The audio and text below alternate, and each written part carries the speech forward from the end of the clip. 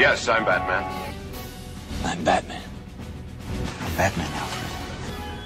I'm Batman.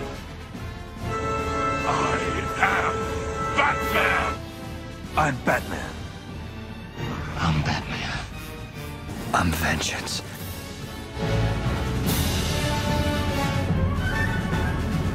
Greetings, Bat Family, and welcome back to Holy BatCast, brought to you by Real Fans for Real Movies. Make sure you visit our website, holybatcast.com. It's your one-stop shop for all things Holy BatCast. You can also find us all over the internet on Facebook, Twitter, Instagram, and YouTube. Just search for Holy BatCast, and you will find us. We are also on Patreon. If you love the show, you want to help support the show, you can do that on Patreon, patreon.com/holybatcast. And got to give a shout out to our latest patron, Mr. Chris Salica.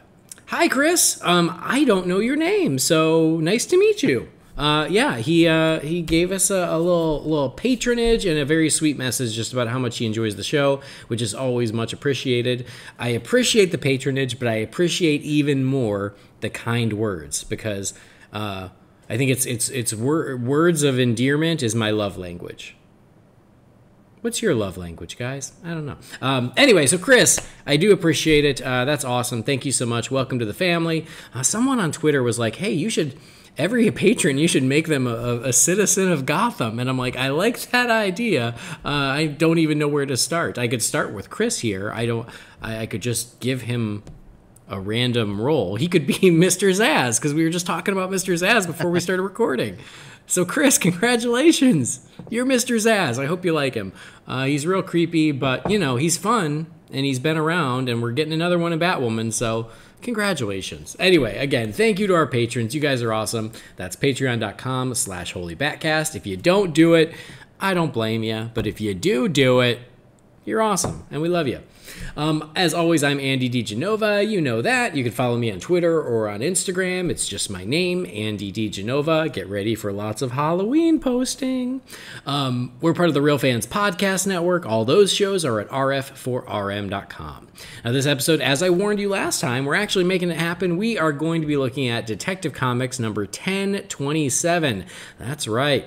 A comic book episode, y'all. You know what that means?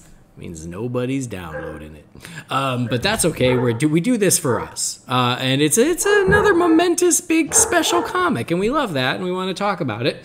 We're also going to review the next episode of Batman Beyond and catch up on some of your emails. Joining me for all this fun and even more, it is my Bat brother. You just heard his puppy, who's so excited that she gets to be on the podcast as well. It's Jamie Drewley. Hey, Jamie.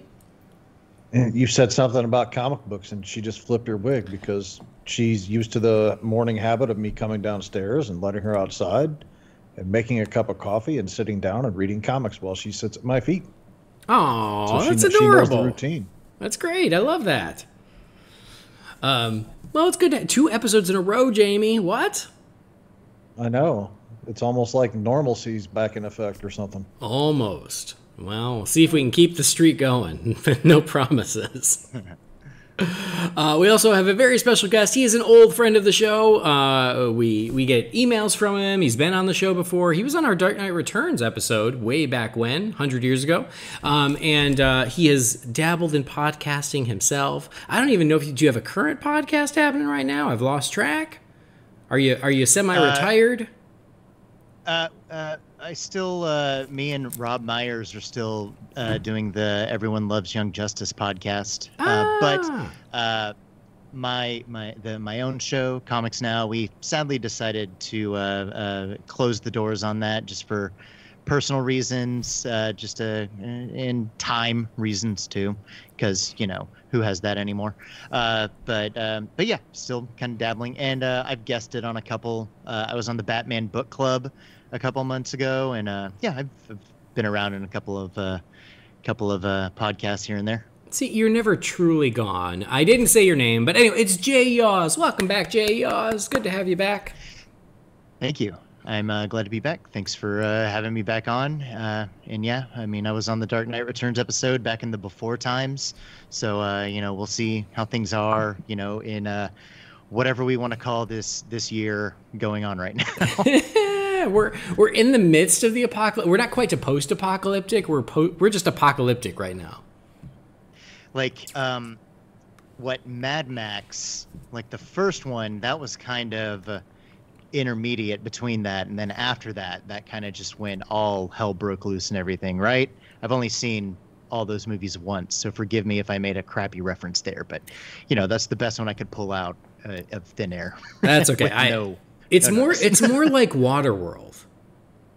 Okay, got it. We're in the moment where the ice caps are melting. We're not in Waterworld yet, but it's coming. I mean, I just assume we get to the post-apocalyptic thing so that I can make use of my assless chaps and get my hair done in the red spiky rooster mohawk thing. No, Andy and I were speaking the same language with Waterworld there, so yeah, let's go with that one. Yeah, I mean, this is a terrible confession to make, but the Mad Max I know the best is Fury Road because it's the recent one. But I think I've only seen one of the originals, and I don't even remember which one it was. It wasn't Beyond Thunderdome because I would have remembered Tina Turner. So it was one of the other two. You would remember Tina Turner.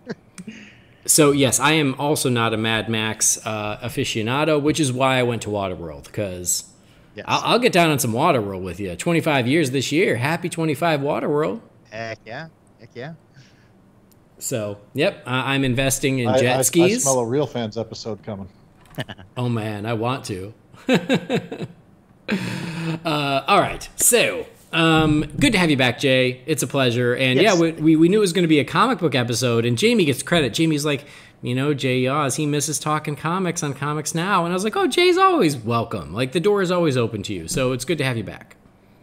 Yes. Thank you very much for inviting me back. Thanks, Jamie, for the recommendation. And glad to be here. Can't wait to talk about this. Well, not only do I genuinely enjoy the company of your soothing voice, but people, you will not find anybody with a more encyclopedic knowledge of comics in anywhere that I've seen anyway. Well, and my secret is fast Google thumbs. Is that what it is? That's like 87% of it, Jamie. It's right. being able to Google really quick. Well, and that's just it. Is you've been a mainstay on the show, even though you haven't appeared on the show. Because anytime a character comes up, where me and Jamie go, I don't know who this is, and they go, you know who would know? Jay Yaws. Yeah, I know. Yeah, I always get a little warm fuzzy whenever I hear my name. So. As far as reputations go, that's not a bad one. Yeah, I don't want to be like the actually guy, which you're I hope not. I don't come You're across not. that way. You've never been that guy. It never comes uninvited. That's the incredible part about it. Like, you have know-it-alls, and then you have the encyclopedic people. And to me, you're the encyclopedic people. So that's good to know, because I have so much self-awareness that I am always terrified that I'm coming across the wrong way. So I'm glad I'm not coming across the wrong way. Not at all. Not at all. I've never seen you as the kind that just pushes the glasses up onto the bridge of your nose and is like, actually. Yeah. Peek into my psyche right there. Just so you know my flavor of anxiety and everything. So. Nice. Yeah, no, I get it. And that's the funny thing is I don't mind someone who knows more than me giving me that information. I only mind if they're a cunt about it. And you never are. It's so weird actually hearing that word and not hearing dead air for about a second. For a split second. Yeah. Well, it's because Brendan isn't here, but much like you, he is here in spirit. And so he's always around. And apparently I live in the Australia of the United States, or Australia is the Texas You live of in the North world. Australia. I live in North Australia. And Brendan lives in South Texas. Okay, there we go. It's just when I picture Australia and I picture Texas, it's not that different, There's a lot of dust, there's tumbleweeds, there's big hats. Like, to me, feels similar. Kangaroos, armadillos, they're kind of the same thing. Right? It's just Texas, they're armed. And the reason is because Australia, they don't have guns. In Texas, they have all the guns. So that's why the kangaroos need to be armored. I live around the armadillo's natural habitat, which is dead on the side of the road. Oh, man. So. Dude, sorry.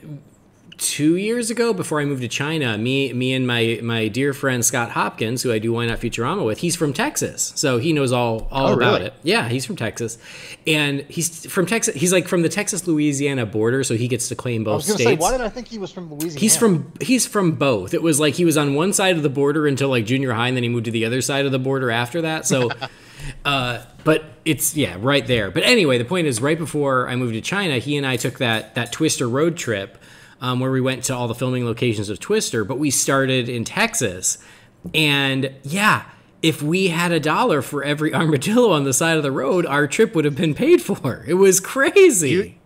You could have paid for an armadillo nature habitat to keep the armadillos from dying on the freeway. Oh my God. I mean, I just hope that it seems like they're procreating, so it's not taking a huge dent out of their population, but like, it just made me so sad. And then, I got numb to it after day 2 because it was insane. Yeah. Oh, another armadillo. Yep. There you go. I bet that was a fun road trip though. Oh Not my to, God.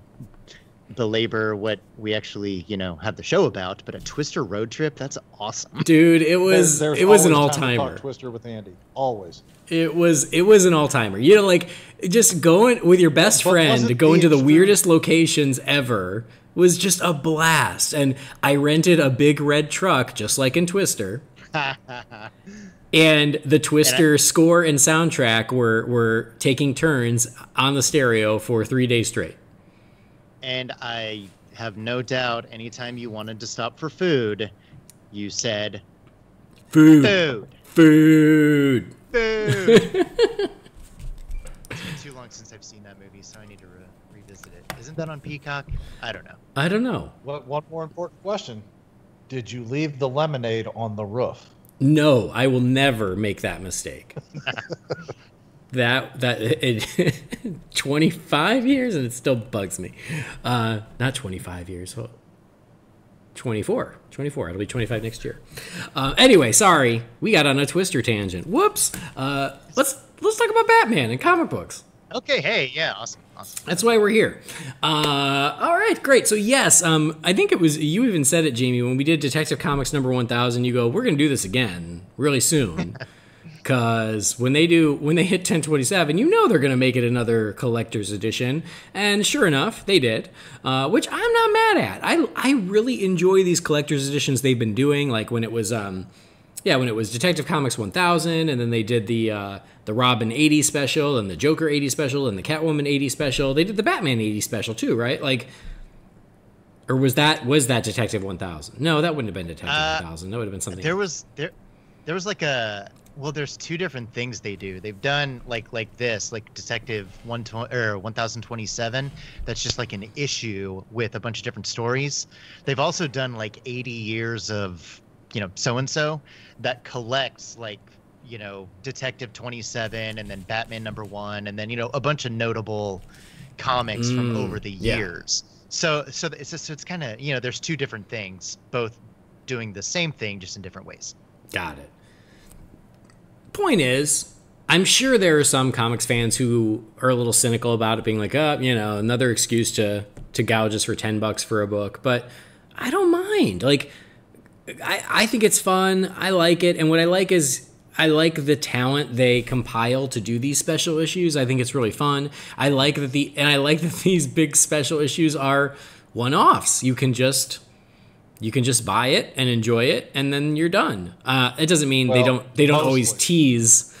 They always tease other stories in there, which we'll talk about. But you don't have to bite. Oh, Action Comics 1000. That was the other one I was thinking of. I was like, God, I knew there was another one. But yeah. Apparently, there's a Green Lantern 80th anniversary special out there that got by me, and I had to have my comic book shop track down a copy of that from their other store. Ah, okay. I don't even remember that one being solicited somehow. I don't either.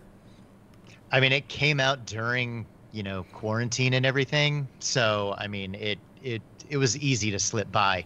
Like, I don't even think I remembered it was coming out until it came out and I, read it. And I was like, oh, okay, there you go. Green Lantern 80. So, you're not alone in not even knowing it was coming.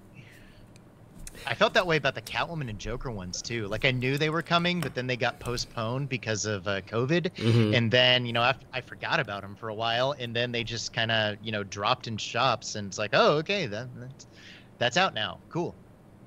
Yeah, I have the Catwoman, Robin, and Joker ones, and they all just keep getting pushed to the bottom of my stack because I'm like, oh, these aren't any kind of continuity thing. So and then I don't keep up with my reading, and I have a 6-inch stack of stuff that I'm backlogged on now, and then I keep putting Batman and Deceased on top of everything else. So yeah, I'll get to those in 2026 sometime, I guess.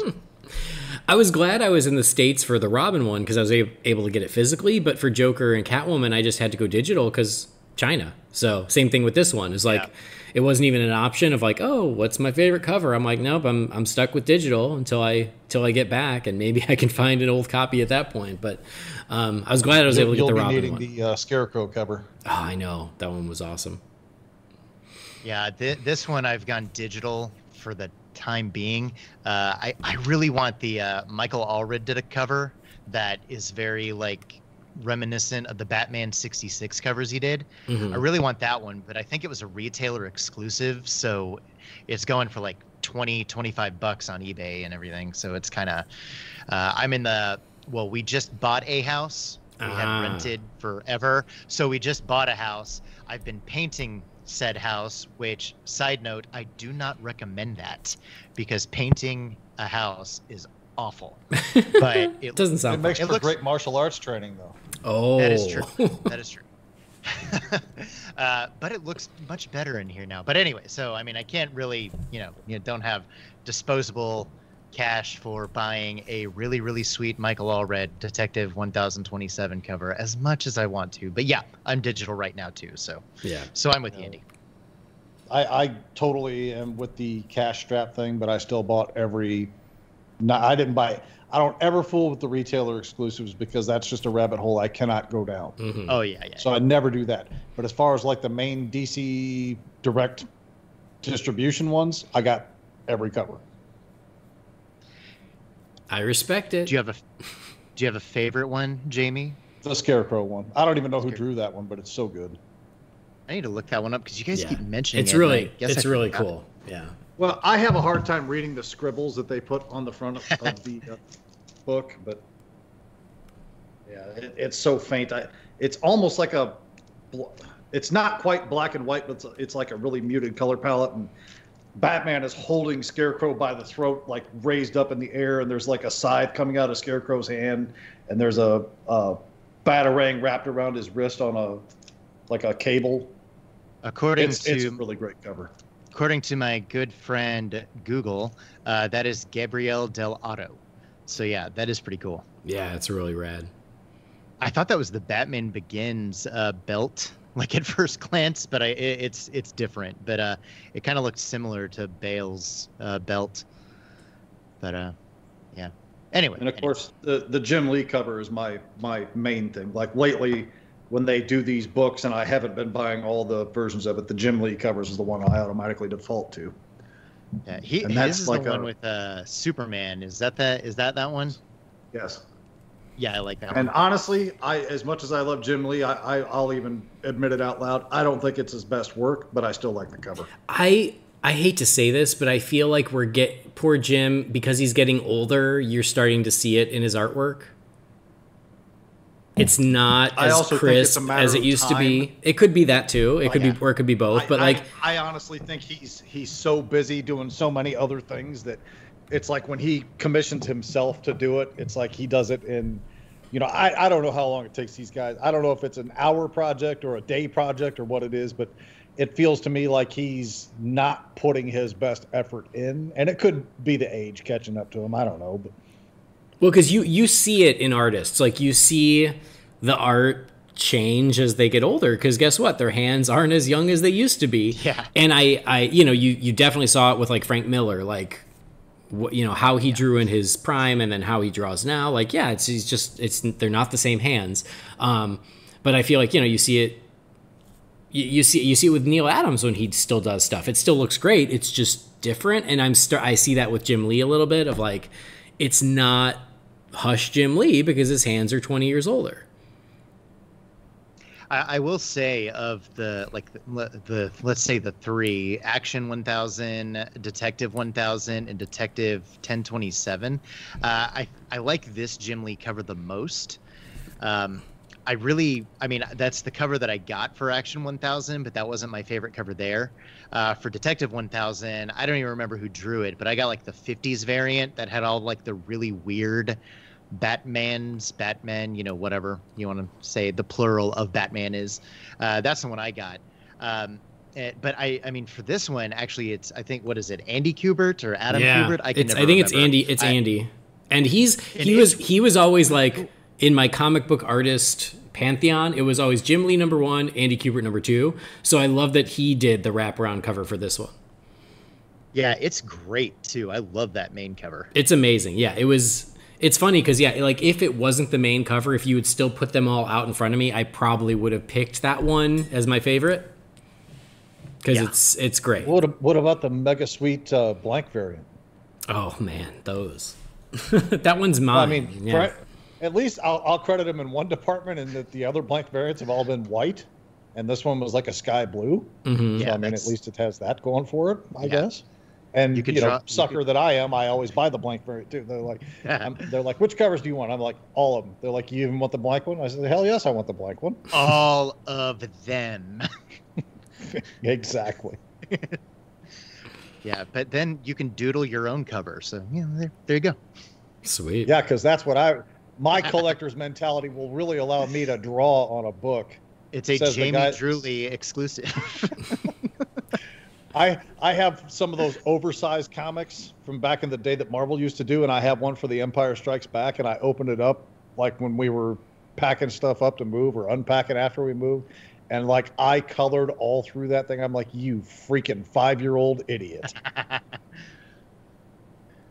No, these are all great. There are a couple that are like modern spins on the classic Detective 10 or the Detective 27 cover of, with Batman swinging and he's got the crook under his arm. There's a couple variations of that one where they replace the crook with the Joker, one where it's just another crook. Those are really cool. Like I love that stuff too, where it's like, paying homage to the classic issue, which some of the stories do too, which I thought was great. Yeah. Cool. Well, that's all I have to say. for now, I just have it digitally, which means I have the main cover, but I will make a complaint.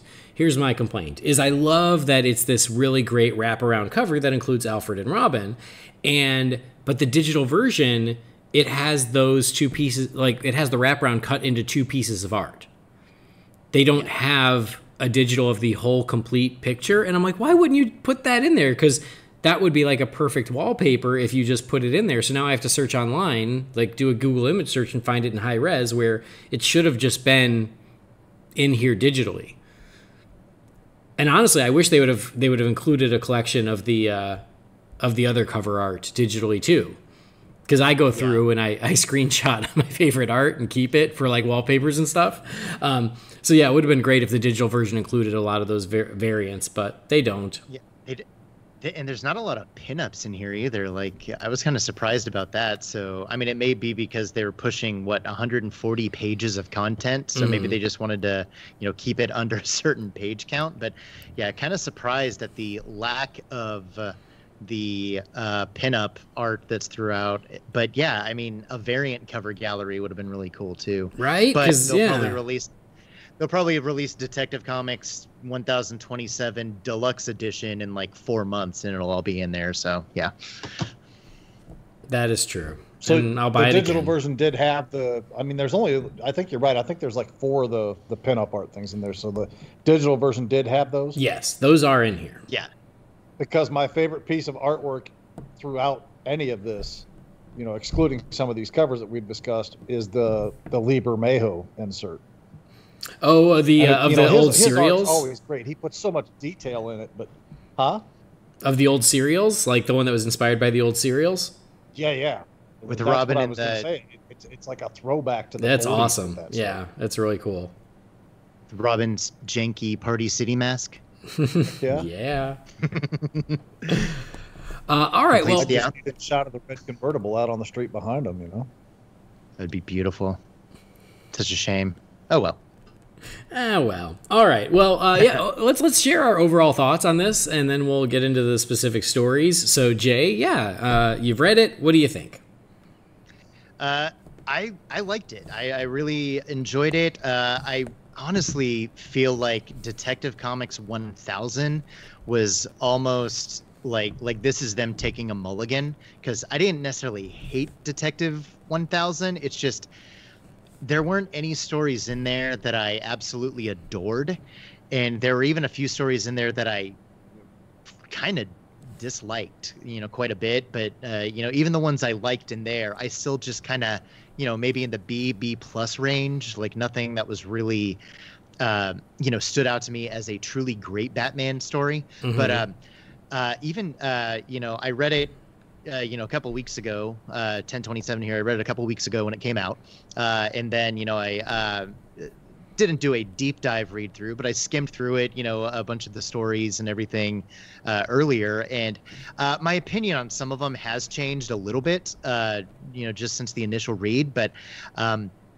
overall, I think this is a really, really strong collection of Batman stories.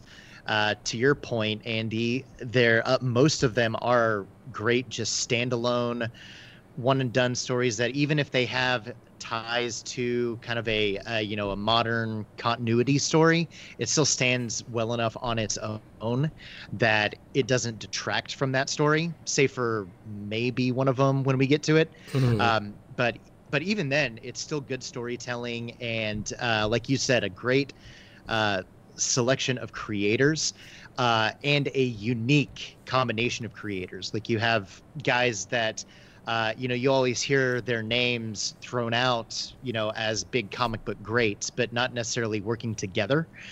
So it's cool getting some of those interesting team ups, like Scott Snyder and Ivan Reis. You see Ivan Reis doing a lot of stuff, and you see Scott Snyder doing a bunch of stuff, but you don't ever really see Scott Snyder and Ivan Reis doing stuff together. So it's kind of cool that it's just a little bit different, different team ups here. Yeah. So absolutely. Yeah. Overall, I enjoyed it quite a bit. Wonderful. What about you, Jamie? Well, I hate to be the one that brings the party down here, but pretty much everything that Jay said in the comparison between Detective 1000 and Detective 1027, I copy and paste what he said, but in the exact opposite fashion. Oh. So Detective 1000 was the mulligan, and Detective 1027 was I read it today. I've been saving it up. It's been on the top of my stack for, about a week, because that's about how long we've been planning on doing this episode, just over a week now. And saved it for today because it's such a thick book, I didn't want to read it twice. So I just made sure I read it, before we got on here to record. And first and foremost, I want to say about half of these stories, the artwork was so bananas that it distracted me just in reading. Mm-hmm. Like, it just... Like, John Romita, I've never been like a mega fan of John Romita Jr. Like, I've seen stuff from him that I liked, like his cover for Batman #1 in Rebirth was fantastic. It's still one of my favorite pieces of art in the Rebirth era. But like, his stuff in here, I mean, he likes to put the tiger stripe shading lines on his stuff, and like I think he went like Bonzo overboard with that in his art. But anyway, that's beside the point. There were a couple of stories in here that I really liked and I thought were really good, but for the most part, I thought it was lackluster. And there's even a couple that I just kind of finished up and was scratching my head going, huh?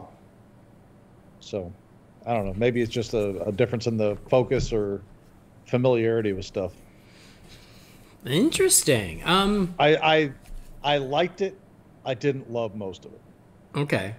I feel like I say the same thing for all of these. They're all, I think, a mixed bag, I feel like there are always some highlights, then there are always some WTFs, and then there's some that are in between that you're kind of like, okay, that was all right, I feel like when this one started, as I was reading it, because I only read it the once too, so it'll be interesting to see, like, as it changes as I revisit it, but like Jamie said, it's enough homework that I read it last night before we did this. And when it started, I was like, oh man, like this one's really good. And then it started getting a little more mixed. I think my least favorites were the ones that just felt like teases to other stories where you're like, come on, like I'm, like I get doing it for one of them, but why did we get two of them? But all the standalone stories I all thought were pretty good. I certainly have my preferences and we'll talk about those, but I feel this way usually how I feel about all of them, which is, there were some really cool highlights. I don't regret it. I like it. It's fun to see, to your point, Jay, these different combinations of creatives doing their thing. And then, which stories work best for you are sort of in the eyes of the beholder. But I enjoyed it. I liked it. So we'll talk a little bit about the book itself. Where are you, Mr. Book? Here we go. So as you said, it's a 144-page spectacular. And I think that $10 for $10. I like how he read that in the Thurston Howell voice. 144-page spectacular. So it looks like there are 12 stories in 144 pages. So, and then a number of pinups. So cool. Let's go through them one by one as we usually do when we do these things. So yes, there's going to be spoilers, guys. If you haven't read it, you might want to pause and go check it out. It's still worth your time. It's a historic thing, and there's some good stuff in here. But we'll go them one by one and just kind of share, what did we think? The first one is called Blowback. This one was written by Peter Tomasi. Artist is Brad Walker. Inker Andrew Hennessy. Colorist Nathan Fairbairn. And letterer Rob Lee. So this one has Batman trapped underwater, trying to figure out how to escape. And the way he figures out how to escape is he sort of goes through his past and all the different things he's learned, fighting all the different villains in his rogues gallery. And he kind of goes through them one by one: Joker, Penguin, Catwoman, Riddler, Two-Face, etc. And you get most of the main rogues gallery and what he has taken from all those encounters, each one of those making him smarter. And that gives him the best idea, which is that he basically knows how to slower his life functions to appear dead. And when he does, it unleashes, or not unleashes, it sort of shuts down whatever this death trap is, which allows him to escape and then take out this guy who did it, who I don't really know who this guy is. I think it's just some rando guy. Yeah, okay, that's what I thought. That's what I thought. It's just like some random guy. But Jay, what'd you think of this one? It was good. I really enjoy, pretty much anything Peter Tomasi does. His detective comics, right now even, is at least consistently solid. It's had a couple of slight dips, but had some really high highs too. I loved his Batman and Robin, back in the New 52. Loved his Superman with Patrick Gleason. And pretty much a fan of anything of his going into it. I thought this was a pretty cool, just kind of rundown of Batman, his motives and skills and everything, and also just a fun little rundown of all of his villains, but also different Batman stories too, and time periods, because you have references to The Dark Knight Returns, you have references to the New 52, you have references to comics from the 90s, that era, and all sorts of stuff. So Brad Walker gets to play around with his style and some of the character designs and everything, and even Clayface kind of looks like animated series Clayface, which is really cool. It's one of those stories that's just kind of just fun to read, just a nice little just example of what Batman in his world is and can be. It's not anything earth-shatteringly amazing, but like I said about most of Tomasi's detective run now, especially, it's just really solid, just really good Batman comics to me. Nice. Jamie, what about you?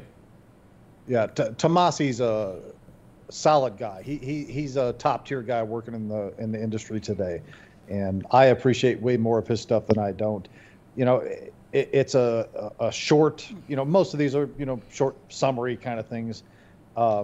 Most of what stands out here for me, the writing's good. The story is decent enough. I mean, it's not like amazing. I'm not going to like wake up tomorrow and go, gosh, I need to read that again because it was so good.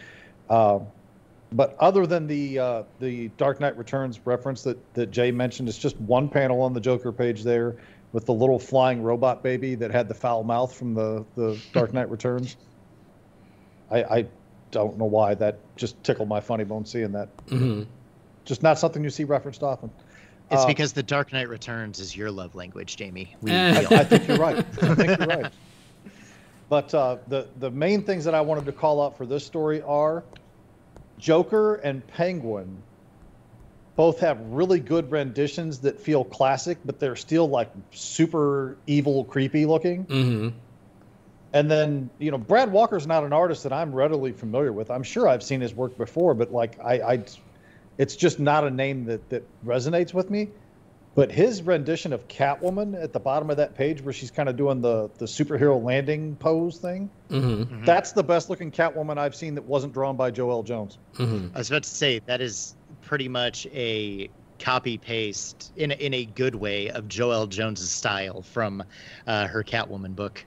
I love her art, and I actually was like really into her Catwoman book that she was writing and drawing that book for a while, but then she stopped drawing it and I kind of lost interest. Yeah. But yeah, it's great.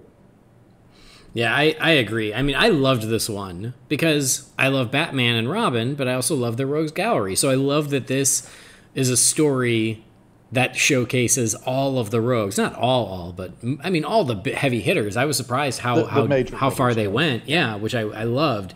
And I loved the idea of like that every victory against one of these guys has made him smarter and stronger and more capable. And I love that, like, in a moment of panic, that's what he goes back to, of like, what have I learned?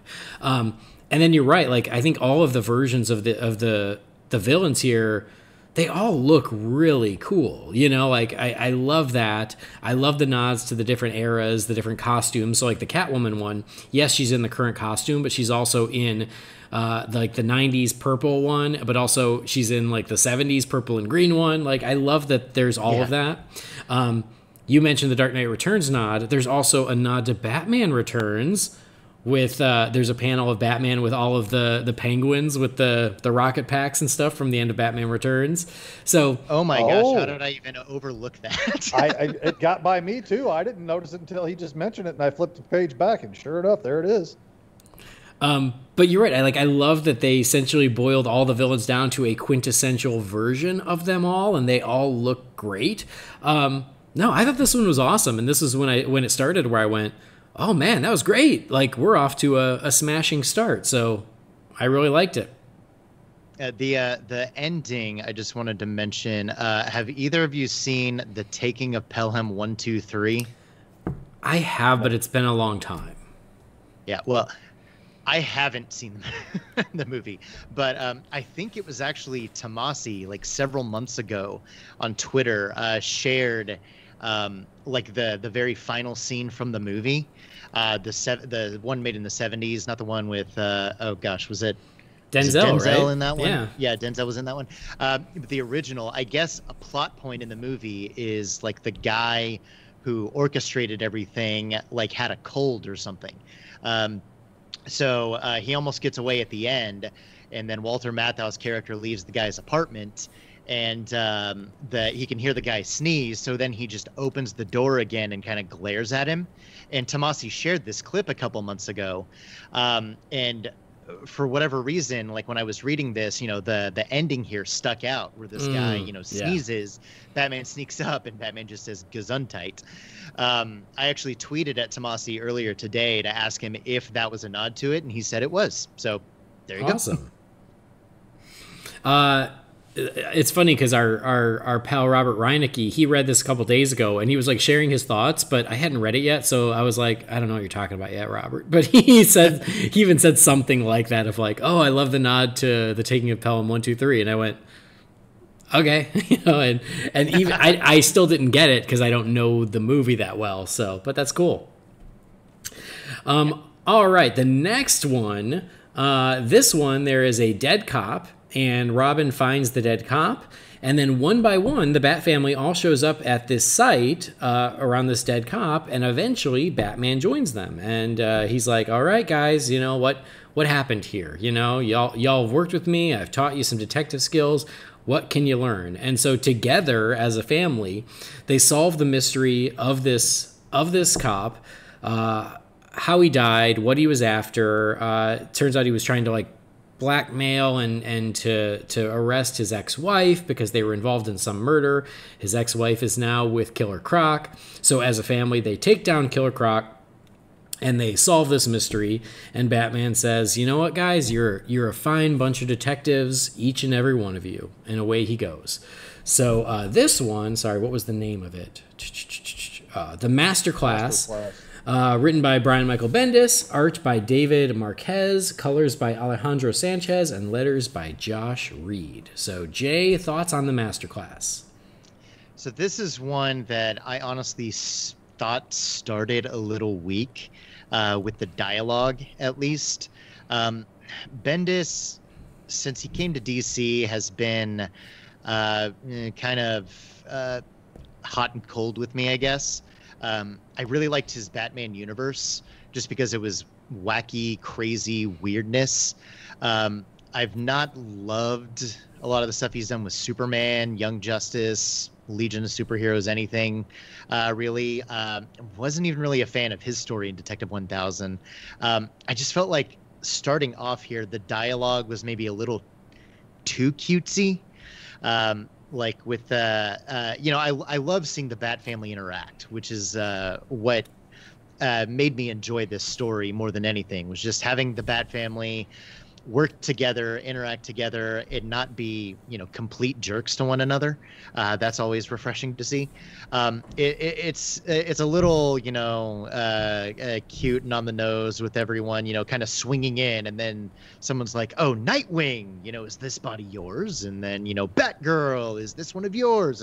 You know, it was a little cute. But then once they actually get into the mystery and everyone starts working together and trying to piece together what happened with this guy, and then the resolution with Killer Croc, which I thought was actually reminded me of a Batman Adventures comic, you know, like the ones that Brendan's always talking about, the ones that, you know, kind of tie into the animated series. You mean the only comics Brendan reads? Yes, the very same. But no, there's an issue of like one of those. I can't remember which series it was because there were like 5 of them. But there's one where Killer Croc actually falls in love with Summer Gleason, you know, the reporter from Gotham Tonight or whatever it was. Mm-hmm. And it was really sweet and heartbreaking because, you know, he was trying to go straight, you know, find love from somebody who could love him for him and everything. But, you know, in the end, he was still a monster. So there was that same kind of thing here at the end that made Croc even though Croc was kind of the Batman villain of the piece, he was still more sympathetic than the actual villains, which were the dead cop and his ex-wife. Yeah. Because Croc didn't actually, it seems like he didn't actually do it. He just was trying to protect this woman that he ended up with. Yeah, but he kind of got fooled by her and everything. So I mean, it started off a little shaky, but then once it actually got into the actual mystery and everyone working together, I actually ended up enjoying it quite a bit. And David Marquez, oh my gosh, he is quickly becoming like one of my favorite artists. Like his like anatomy with all the characters, like making them look different, not just in their body types. Like, you know, Jason's a little bit stockier than Dick, And Tim is a little bit leaner than Dick, and shorter than him and everything. And Stephanie and Barbara both look like two completely different women, not just a copy and paste the same female figure and everything. Like his anatomy with the characters is great. His layouts are fantastic. He is just a fantastic comic artist, and I love everything that I see from him. I'm glad you said that, because I completely strange looking legs in a couple of these panels. I tend to agree with you there. Oh, like Nightwing's leg in that first appearance that he shows up in. That leg is doing. I don't know what it's doing. Oh, I see. He's an acrobat. Yeah, so, I see what you're saying, but it didn't even bother me because he's agile and doing his thing. Yeah. Well, first of all, if he straightened his other leg out, it would only come down to like the top of his calf of that leg that's extended. Okay, I see. Yeah, but that's being overly critical. I mean, artists have stylized things. I knew a guy that hated Todd McFarlane's art because he's like, look at that cape. There's no way anybody could ever do anything with a cape that big. And like he hated the way he drew Venom. It's like, okay, yeah, whatever. But it looks cool, dude. Yeah, Come exactly. on. It's comics. It's comics. We want it to look cool. Right. I generally agree with you. Artwork wise, I think my favorite thing is actually the shadow of the Batwing up on the moon when Batman shows up. I just think that looks cool. Yeah. I don't know why. Oh man, yeah. Again, I didn't even necessarily notice that, but yeah, that's really cool. And it's the animated series Batwing too. Mm-hmm. I'm not sure that story-wise I buy the coincidence of these 7 people showing up at this one spot at that one time. I don't know. Yeah, like I said, it's cutesy and convenient and kind of contrived, but I felt it got better as it went along. I do definitely agree with that. I like that everybody's contributing their own measure of detective work, and in a couple of cases, especially in Red Hood's case, some paranoia involved. It's like, we're in the middle of a kill box here, people. So I thought it was a decent story. I like the artwork. I can be critical of things, I know, and I don't want to be, because generally I think it looks great. And my favorite thing about this is having the family together and interacting, and everybody's making a contribution to it. Nobody's being shortchanged here, and that's what I appreciated the most about this story. Yeah, well, I loved this one. It was awesome. I agree with you about David Marquez's artwork. I was blown away by it. I was like, God, this looks amazing. Like, everyone looks great in this. I loved the intros, like as each one swung in and you got the intro with their logo or their stylized font and everything. I thought that was so cool. That's such a comic book thing. I loved it. And I love that, yeah, I mean, it includes, so you got Robin, Nightwing, Batgirl, Red Robin, Spoiler, Red Hood. And the fact that it's a detective story and Batman is there kind of guiding them along. I thought this one was awesome. I liked the mystery was truly a mystery. It was amazing how much mystery they packed into this short amount. And I loved that as soon as they got there, Tim was like, yeah, it's Killer Croc. And they're like, what are you talking about? And he goes, I can smell Killer Croc. He was here. And sure enough, when he pops up, they're like, oh, damn, Tim, you're right. It really was Killer Croc. But yeah, the artwork of all of them fighting Croc at once is so cool. Yeah, I thought this was awesome. I mean, I'm a sucker for the Bat family anyway. To Jamie's point, like, whoever your favorite is, they're here and they're given their proper due. And I love that they're acting like a family, and even, Batman gives them that nod at the end of like, you guys are awesome. You learned, you're a fine bunch of detectives. Oh, so no, I thought this was great. Yeah, everyone's contribution was valued and welcome. That's what I liked about it. Was, Batman wasn't there to tell everybody why they were wrong in this mystery. He was there to help everyone else, figure out what was going on. I loved the teamwork here. Yeah, totally. I would read this as a book monthly. So, very cool. Well, you technically had that when Tynan was on Detective. But... Well, we had a version of it, yeah. I miss it. All right, let's see. Next one up. I hate when they put the credits at the end because I have to... Here we go. All right, so this one is called Many Happy Returns, written by Matt Fraction, art and colors by Chip Zdarsky, and letters by Aditya Bidikar.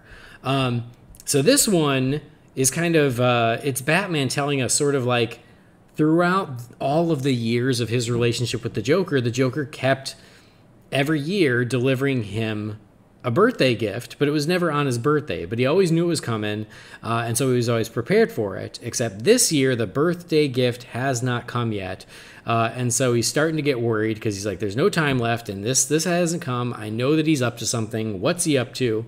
And finally, the birthday gift is just him. He shows up himself to say happy birthday, and he says, "I'm the gift," and then he basically says, "We're gonna do this forever." And that is how it ends on Batman's birthday. So, Jay, what do you think of this one? This one's weird because I love the concept. I love a lot of the individual, panels because Zdarsky goes to town here. Mm-hmm. I mean, he throws in so many, jokes and gags and references, and I'm more familiar with him as a writer. I love his Daredevil right now. I mean, it's one of my favorite comics on the stands, period. Is he still writing that? Yes. And it's phenomenal. And I mean, he's not a bad artist. It's just anything that he's drawn before, I've just never happened to read. And I like his style. It's definitely, more of a simple kind of clean lines. He uses a lot of heavy inks. So there's a lot of, blacks throughout here. Like even on that one page with Superman, all you can really make out is his, red cape and the S shield. Mm-hmm. So he inks pretty heavily, which isn't bad. It's just kind of unique. But and even the concept is pretty cool. Batman and the Joker, kind of like Tomasi's was an all-in-one. Hey, here's what you need to know about Batman and his rogues. This is almost an all-in-one. What you need to know about Batman and the Joker's relationship. Something about it just didn't quite click with me. Mm-hmm. I don't know what it was. I loved it visually. I love the concept. I think it might just be, I don't know, having to separate what I expected versus what I got, because the main thing I've read from Matt Fraction was Superman's pal Jimmy Olsen, which again is a work of art. I loved that comic book so much because it was so silly, yet it was still respectful to Jimmy Olsen, Superman, comic books in general, but still being goofy and weird at the same time. And it just struck that perfect balance, and it just was an incredible book. So having this be an almost I don't know, dour, I don't know if nihilistic is the right word, but I mean, it's definitely fatalist in Batman and Joker's relationship, which I get and I understand. It's just, I don't know, some of the visuals leading up to the resolution. I won't say a punchline because it doesn't end on a joke. It actually ends kind of on a downer. But the leading up to the resolution almost made it feel like they switched where the story was going, 2/3 of the way through, and it still worked in a sense of kind of an overall broad picture of Batman and Joker's relationship, but it didn't quite work with what they were leading up to. Does that make sense? Oh, yeah, totally. I mean, I'm right there with you, actually, because when it starts so promisingly, and I'm like, oh, what a cool idea. I love this. It's a great way to give a lot of nods to Batman and Joker's relationship over the years, to pay a lot of homage to different eras and things like that. And there's some great Easter eggs in here. There are a couple Batman 89 references, including Prince. Yes. Which is awesome. That was great. Oh, I love that. But yeah, the resolution is just kind of a, huh? It loses its way, and then it doesn't stick the landing. So when it's over, you go, oh, okay. It's just weird. So, I hate Joker knowing who Batman is. Not that I don't think he would know or should know, but I really honestly think that the Joker just would not care. Like, I don't think for their relationship, Joker knowing that Batman is Bruce Wayne even registers with him. Sure. Because his foil is Batman, not Bruce Wayne. Yeah. So, I mean, just the fact that he does that. I do. You mentioned that Prince page, and I went back there. I love that quote on the wall that every alley is a crime alley if you believe in yourself. And then it's attributed to the Penguin, but then it's attributed to the Joker. So it's like the Joker is quoting himself, quoting the Penguin, saying that. Yeah. I thought that was a funny joke. Yeah. Jamie, where do you fall on this one? Short, sweet, and to the point. I dig most of the artwork here. The one panel reference to Leto's Joker art-wise. I don't know if they did that because they like Leto's Joker, or if they just wanted to see if they could get a rise out of the fanboy community, but I liked seeing it. And the story itself felt like a whole lot of really good build-up and a whole lot of lacking in execution at the end. Yeah. I wasn't crazy about it at all, because it felt like a build-up, just like you guys were saying. It felt like it was really going to go somewhere, and I ultimately don't think it went anywhere. Right. Yeah, I mean, it's a story where Batman is shirtless and wrestling with a gorilla at the zoo while Joker's riding an elephant, and it still doesn't stick the landing. And I don't know how you can do that and not stick the landing for the story. Yeah. Nope. I agree. I think we're all kind of on the same page, because, yeah, as it is a very good build-up where you kind of go, oh, what's, where are we going? And then when it ends, it's just kind of a, wah, okay, sure. Kind of want to take a nap because you're so, sad. Yeah. I just want to go and curl up in a ball. All right, let's see here. Moving on, next one. Where the heck is the darn credits? Here we go. This one's Rookie, written by Greg Rucka, artist Eduardo Risso, letters by Tom Napolitano. So this one, we follow the story of a new rookie in Gotham who she goes to the police academy. There are no fun hijinks with Jones or Mahoney, so I'm already disappointed. But anyway, she goes to the police academy. She wants to make a difference. She realizes, I'm in Gotham, and none of the cops here want to be a good cop. They're all, because they're in Gotham. They're taking advantage of being in Gotham, and she feels like she's the odd man out. She's the only one who's trying to do it for the right reasons, and so she starts to doubt herself and maybe I should give in, everyone says I need to play ball. It's kind of like in Batman Begins, you make us nervous if you're not playing ball. And so she starts to lose her faith, and then she realizes that there are still some good cops in Gotham, and she with Gordon and some of these other guys, and they're like, you know what, you're a good candidate for the major crimes unit, and Batman's just kind of watching over. So she sort of joins Gordon's crew, where the good cops end up, I guess. Jay, thoughts on this one? I really liked this one. I liked the fact that it was still definitely about Batman's presence was there, but he really wasn't in it, save for, a couple of shadowy panels and everything.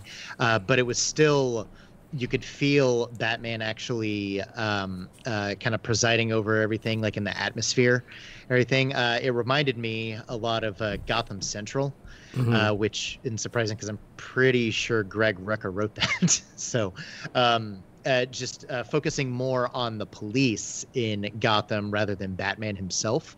And I like the mission statement, the idea that even if you're surrounded by corruption, if you still just do the right thing, you should do it because it's the right thing to do. And I liked that. What was her name? Baker was the Rookie. last name. Her name was Rookie. Rookie there. Rookie, Lynn Baker was her name, at least on her entrance, acceptance paper thing, whatever. Anyway, I like the fact that she she was the focus. It focused on just another person in Gotham. To me, that just makes Gotham City and Batman's world feel like that much bigger. I mean, as much as I love to see, Batman throw down with, Two-Face or the Riddler or, Poison Ivy or whomever, if that's like all the stories are, you don't really necessarily get the stakes as much as if you see what's going on, with just normal people going about their daily lives, living in this city that's, on the verge of just complete and utter chaos and breakdown, save for, one vigilante and a handful of good cops who are holding everything together. So I just really liked focusing on that aspect. And honestly, even though it's kind of presented as a self-contained story, I mean, if we see this character pop up, more in the future in regular Batman stories, I wouldn't complain because, can always use, more good cops in Batman stories, besides just Commissioner Gordon. So, I really dug this. Eduardo Risso's pencils and colors and everything, they were good. I mean, it was nothing outstanding or earth-shattering there either. Again, it reminded me of Gotham Central, kind of had that same look and vibe, and it fit. It just wasn't everything I was over the moon about. But I mean, overall, this is a really solid story, and I really enjoyed it. All right, Jamie. Yeah, it definitely. It's been years since I've read Gotham Central. I think I have the first 2 volumes that I bought, the collected editions, and I enjoyed it. It looks, feels, everything about this it's right in line with that. I don't recall her being a character in there, but again, it's been years. Maybe she was, and this was like a prequel origin thing for her, or maybe this is just a random one-off. I dig this story. I think it's a good story. I think it's solid, and I agree with you. It gives you the broader spectrum of Gotham. It lets you know that not all the cops are dirty. Gordon is not the only clean guy in the force. There's other allies out there for them to have in this war on crime. Yeah. And I like seeing Batman vouch for somebody too. Right. Right. I mean, I understand the whole grim, dark loner, kind of everything, but even with his interactions with Gordon, that's still kind of a stretch to say that he doesn't work with people at all. So seeing him, say, hey, this is a good cop. Keep your eye on her. She has promise. It's just, really cool to see that from him. I just almost would have liked a dialogue balloon from Batman, like above them as they're Gordon and she as they're talking, as he just like he could almost whisper it to himself more than to them and saying, now we're 3, something like that would have been great.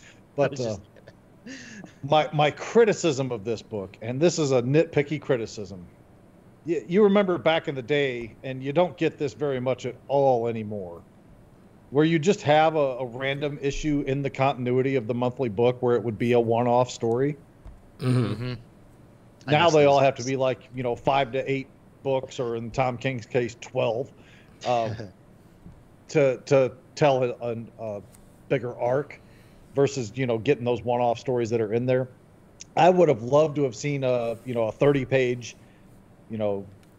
one-off story in the main book about this, fleshing out a little bit more of the detail and everything, and showing that there is another ally, and then even set it up for her to show back up at a later time to assist and help out. My criticism is, for a book that's supposed to be the celebration of the 1000th appearance of Batman in Detective Comics, this seems a little not exactly in line with that. Mm-hmm. Yeah. I just feel this story would have been better served as an offshoot in the main continuity book. It has Batman, but it's not directly about Batman. Exactly. And again, that's a Gotham Central thing. Batman shows up in like cameo appearances and in the shadows in Gotham Central, and it's that's that. He's never like full blown involved in anything, because the stories are about the Gotham police force or that precinct or whatever. Right. I agree with that. So I don't love this much as you guys seem to, for that reason, where like I love the idea of it, of like, oh, it's, you know, it's a rookie trying to be a good cop in a place like Gotham, and Gotham just keeps making it harder. But I guess I would have liked, I don't expect Batman to like take her under his wing, but I would like more of it, Batman observing her and realizing she's a good cop and kind of looking out for her in a way, because he's just so incidental to the story that that moment at the end almost feels unearned, where, you know, and it's also so subtle of like him essentially saying to Gordon, like, hey, yeah, she's a good one, because they don't say that. They don't say anything. They just show a silhouette of Batman talking to Gordon and then Gordon looking over. But like, if we knew Batman was watching her and realized, oh, this one shows promise, this one's on our side, I just think it would have worked better. But like, that's not there the way I feel like it could have been. So instead I was just like, all right, you know, I'm reading this thing about this rookie and she's losing her faith. And then Gordon's the one who's like, yep, great. Join my team. So yeah, it was okay. I wish I loved it. I like the idea more than I like the execution. Sure. Yeah. And to Jamie's point, it's like, yeah, what does this have to do with, you know, the anniversary of Batman? And if they leaned more into Batman's relationship with the good cops, I think that would have been stronger. Sure. All right. I totally get it, yeah. Yeah. Moving forward, next one is Ghost Story, just in time for Halloween. Written by James Tynion IV, artist Riley Rossmo, colors Ivan Placencia, and letters by AndWorld Design. This one, we get some flashbacks of young Bruce talking to his mom about ghosts, being afraid of ghosts. And in the present, Batman and Robin are working with Deadman. And Deadman is possessing Batman as needed because they're taking out this ghost killer bad guy, the Spectre Collector. And they said, yeah, his name is dumb, but he is dangerous because he is dangerous to ghosts. And so Deadman uses Batman to help defeat this guy. And we also learn like what Martha Wayne thought ghosts were. Like, they're a good ghost, they're a bad ghost, and those ghosts are the memories of the people and things that happen to you. Some of them are good and you know, help you, and some are bad and they can haunt you, and that's what that is. But after Batman and Robin defeat this guy, Deadman says, hey, like, do you want me to check in on your parents for you as a thank you? And Batman goes, nope, I'm good. I already know. So away they go. That is Ghost Story. What do you think, Jay?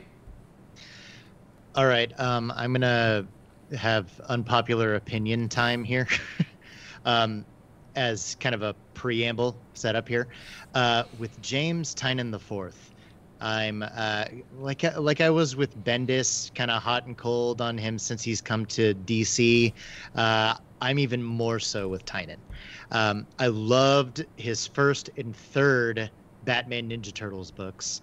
I loved the first arc of his detective run. And then even in like the Robin anniversary, or sorry, not the Robin, in Detective 1000, his story was actually my favorite. Mm-hmm. I just loved his focus on Robin and Batman, and you know, the importance of, you know, Robin in the dynamic duo. Anything else, I just generally not a huge fan of him, his writing and everything, but I still enjoyed this one just because it was so weird and silly. It was like that right balance of trying to be heartfelt with Bruce's memories with his mom, which I don't think that quite worked out as well as it could have. But the, you know, goofy, silly, Spectre, you know, or whatever, Collector or whatever his name was, you know, just how silly that was. And the appearance of Deadman, who I just always like stories with Deadman, maybe not about Deadman, but you know, I like him as a supporting character, so seeing him show up is always fun. And then just, you know, the goofy resolution where Batman gets those gauntlets with like the transcriptions on them or whatever, so that he can beat this guy and everything. It was goofy, silly, fun, which I like to read. And anyway, from time to time, more often than not, frankly. So yeah, I thought this one was generally a winner, despite a couple of hiccups along the way. All right, Jamie. I'll start with the positive. I like the concept of explaining why Batman ain't afraid of no ghost. And that's going to be where the positive stops, because the only thing I hated worse than this story was the friggin' artwork that went with it. Okay. Yeah. I forgot to mention Rossmo, who is an acquired taste, to be sure. Yeah. Like that type of artwork, and I know it's not exactly the kind of thing, but the exaggerated like caricature style in something like Chew works okay, because it's setting a tone there. This just, I don't know. It didn't work for me at all. And I know art is a subjective thing, and it just, for me, this did not work as a story, and it did not work as an aesthetic. I am one of the staunchest defenders of James Tynion IV you will ever see. I've loved so much of his work, from Detective and Justice League Dark, his current work in the main Batman book. I'm really digging a lot. This is not one of his best efforts, in my opinion. So this is definitely on the bottom rung for me with this book. I liked the story. I didn't quite love it, but I liked it because, yeah, I mean, I tend to like Tynion a lot. This one is a little weird for him, I feel like. This one, I was a little surprised that it was him, because this doesn't feel like it's in his wheelhouse. But I really loved kind of the heartfelt moments between Bruce and his mom, and how that informed Bruce in the present. I thought that was really cool. I liked that it was an older story where it was Bruce and Dick as Robin, so I liked that it was a throwback. I agree that, yeah, that the artwork is super weird. Is Riley Rossmo a man or a woman? Riley Rossmo's a man. Okay, because Riley, I don't know. I didn't want to assume. Yeah, no. But anyway, so, I mean, he's doing his thing, and I respect that. Great. It's not necessarily to my tastes, but hey, do your thing. And I'm glad there's a place for it. But yeah, it's just not my favorite style of art. It's just a little too wacky. So yeah, this one I thought was pretty good. I liked the story. I appreciated how weird it was. I liked that it still ended in a heartfelt place. But yeah, the artwork isn't my thing, and it's not my favorite of Tynion's work. So it's kind of in the middle as far as I'm concerned. The one thing I did like was that when Deadman possesses Batman, and he's even more acrobatic than Batman because he was an acrobat. Right. I thought that was actually a nice touch that you don't really think about as much, where he's like, yeah, well, keep up if you can, kid. So yeah, I thought it was okay.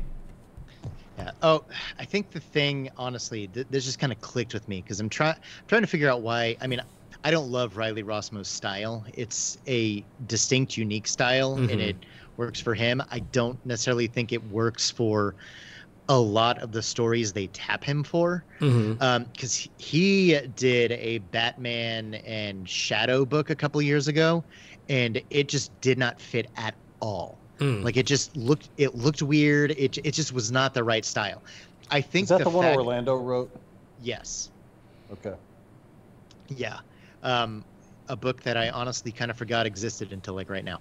But I think what made it work for me, and I mean, this is just for me, is Deadman's presence. Like, I think like that kind of, it's not the same aesthetic as like a Kelly Jones, but you can kind of see how he was sort of inspired by him. Like, yeah, like, can you see that, in his, in maybe his figures and everything, just kind of the globular muscles and everything, and just the really exaggerated poses and everything like that.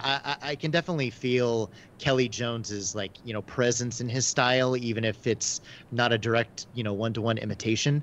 So having a more horror-centric character like Deadman, I think, is what made it go down a little bit easier for me, at least. Like, if Deadman wasn't in this and it was just Batman and Robin, doing like a Scooby-Doo mystery in the present rather than, fighting actual ghosts, I don't think it would have worked at all. But having it actually be a supernatural element in there, I think that's why it worked for me, at least. No, that makes sense. And reading this book, just flipping back through the panels here, what it looks like to me is that Sam Keith dropped acid and tried to draw everyone as Plastic Man. That's also accurate. All right, moving forward, we get a pinup by Jose Luis Garcia Lopez and Trish Mulvihill. It's pretty awesome. It's like a big looming Batman and his rogue sort of running in the bottom frame. I really love that. So that got a screenshot from me when I read this. Of course.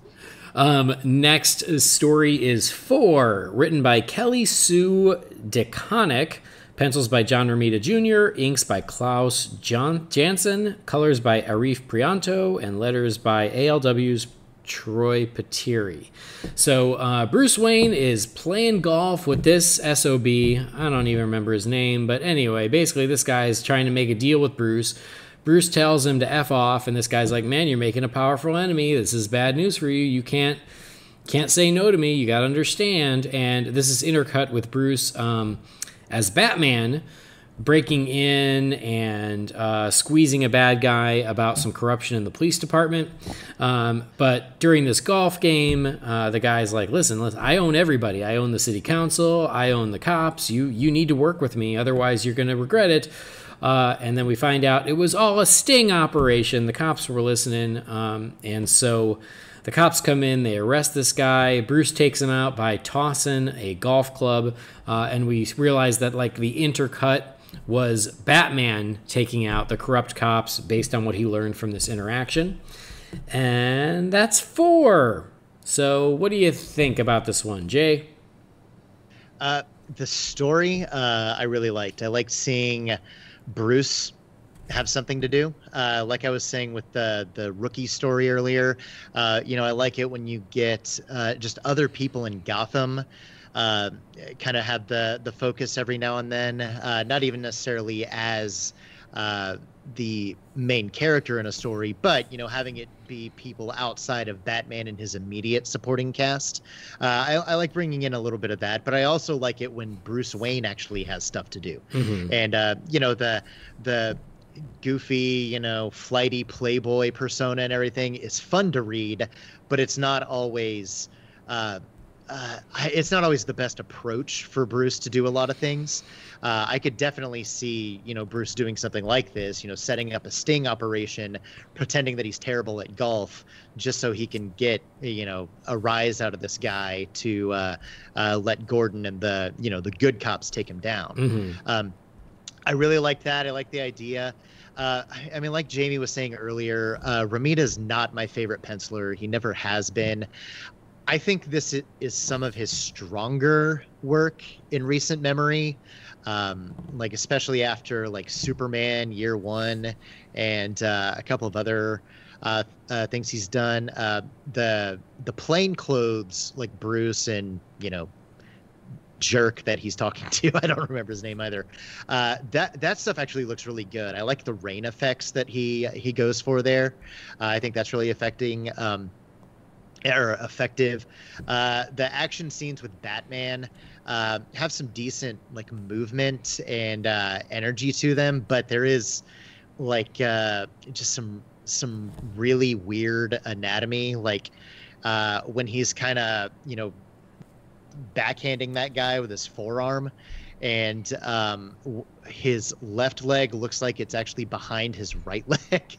It's just kind of some wobbly, rubbery anatomy here and proportions, and that's not my favorite, but again, it's one of those story ideas that I like, and I generally like the execution of it.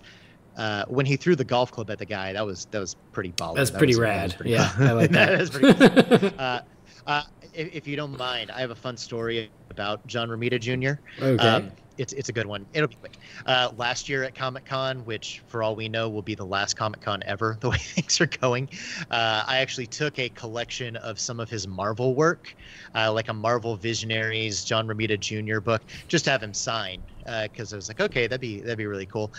He signed it, and then he drew Iron Man in it for me without me even asking. Oh, so.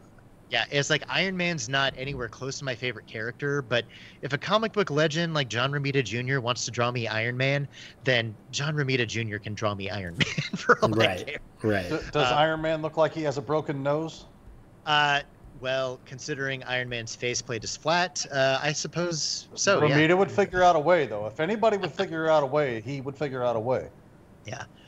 It was just his head, like his helmet and everything. So, but overall, story was good. Pencils, I mean, like Rossmo's work, very stylized, very unique, acquired taste. Didn't hate them, but didn't love them either. So, I mean, this was one of the more middle of the road stories for me for that reason. All right, Jamie. I thought the story was decent enough. DeConnick's the one that took over Aquaman, right? Yes. Okay, because Aquaman went from being one of my top favorite 3 to 5 books every month in the Rebirth era to she took over the book, and within 4 months I canceled it because I couldn't stand it anymore. All right. So she's not my favorite person based on that, but this story was reasonably decent. Because I'm the smartest guy in the room, I figured out like 3 pages in, he's got to be wearing a wire. There's no other way that this could go down. But, I don't know. I don't think there's anything to really write home about. There's nothing that's overly impressive here, artwork-wise or story-wise, but it was decent. Middle of the road. Yep, that's about where I'm at. Decent. I like the idea of Bruce Wayne using his persona to essentially take down this guy from both angles. So, like, he lowers this guy's expectations of him because he's Bruce Wayne, gets this guy talking, and he can use that against him. And then at the same time, uses that info to inform what Batman's going to do. So I think that's actually a really cool idea for the story. So yeah, I thought it was okay. Like I said, I think my favorite part was when he whipped that that golf club at him and took him out. I thought that was pretty awesome. And then yeah, as you guys said, like the art is a little weird. It's okay, but yeah, certainly not my favorite. So yeah, like I'm with you guys, sort of middle of the road, but solid. Good idea here. All right, next we got another pinup. This one's by Jamal Campbell. This one I loved as well. It got a screenshot. It's of Batman sparring with Nightwing in the Batcave while Alfred watches on. So what's not to love? First aid kit in his hand. Yeah, what's not to love about that? That's great. So this one's rad. Next one up. Okay. Andy just took a picture of it because of the giant T-Rex in the background. It doesn't hurt. Okay, next one is Odyssey. This one was written by Marv Wolfman and pencils by Emanuela Lupacchino, inks by Bill Sienkiewicz, colors by Jordi Belair, and letters by Carlos Mangual. So this starts with like an old story of Bruce's grandfather on this ship called the Odyssey, and then there's like a helicopter flying machine. It manages to like crash into this ship. This is something that happened a long time ago. So we find out they've always been searching for this artwork that was on this ship. They think they finally found it. And so they're bringing along this podcasting crew to this dive to find this long lost artwork to sort of return it to its rightful owners. We find out one of these podcasters is an imposter and is there to cause trouble, but it's all good. Bruce was ready for it. He knew. He's Batman. He takes this guy out. And we realized that, yeah, the crash was a setup, and the art had been stolen years before. And so they're like, nope, we don't have it. But Bruce is like, don't worry. I still have some documents and some maps that'll lead us to it, and away we go. So, yeah, this one is Odyssey. Jay? So earlier I said that most of the stories in here, I felt were, solid and I really enjoyed and everything.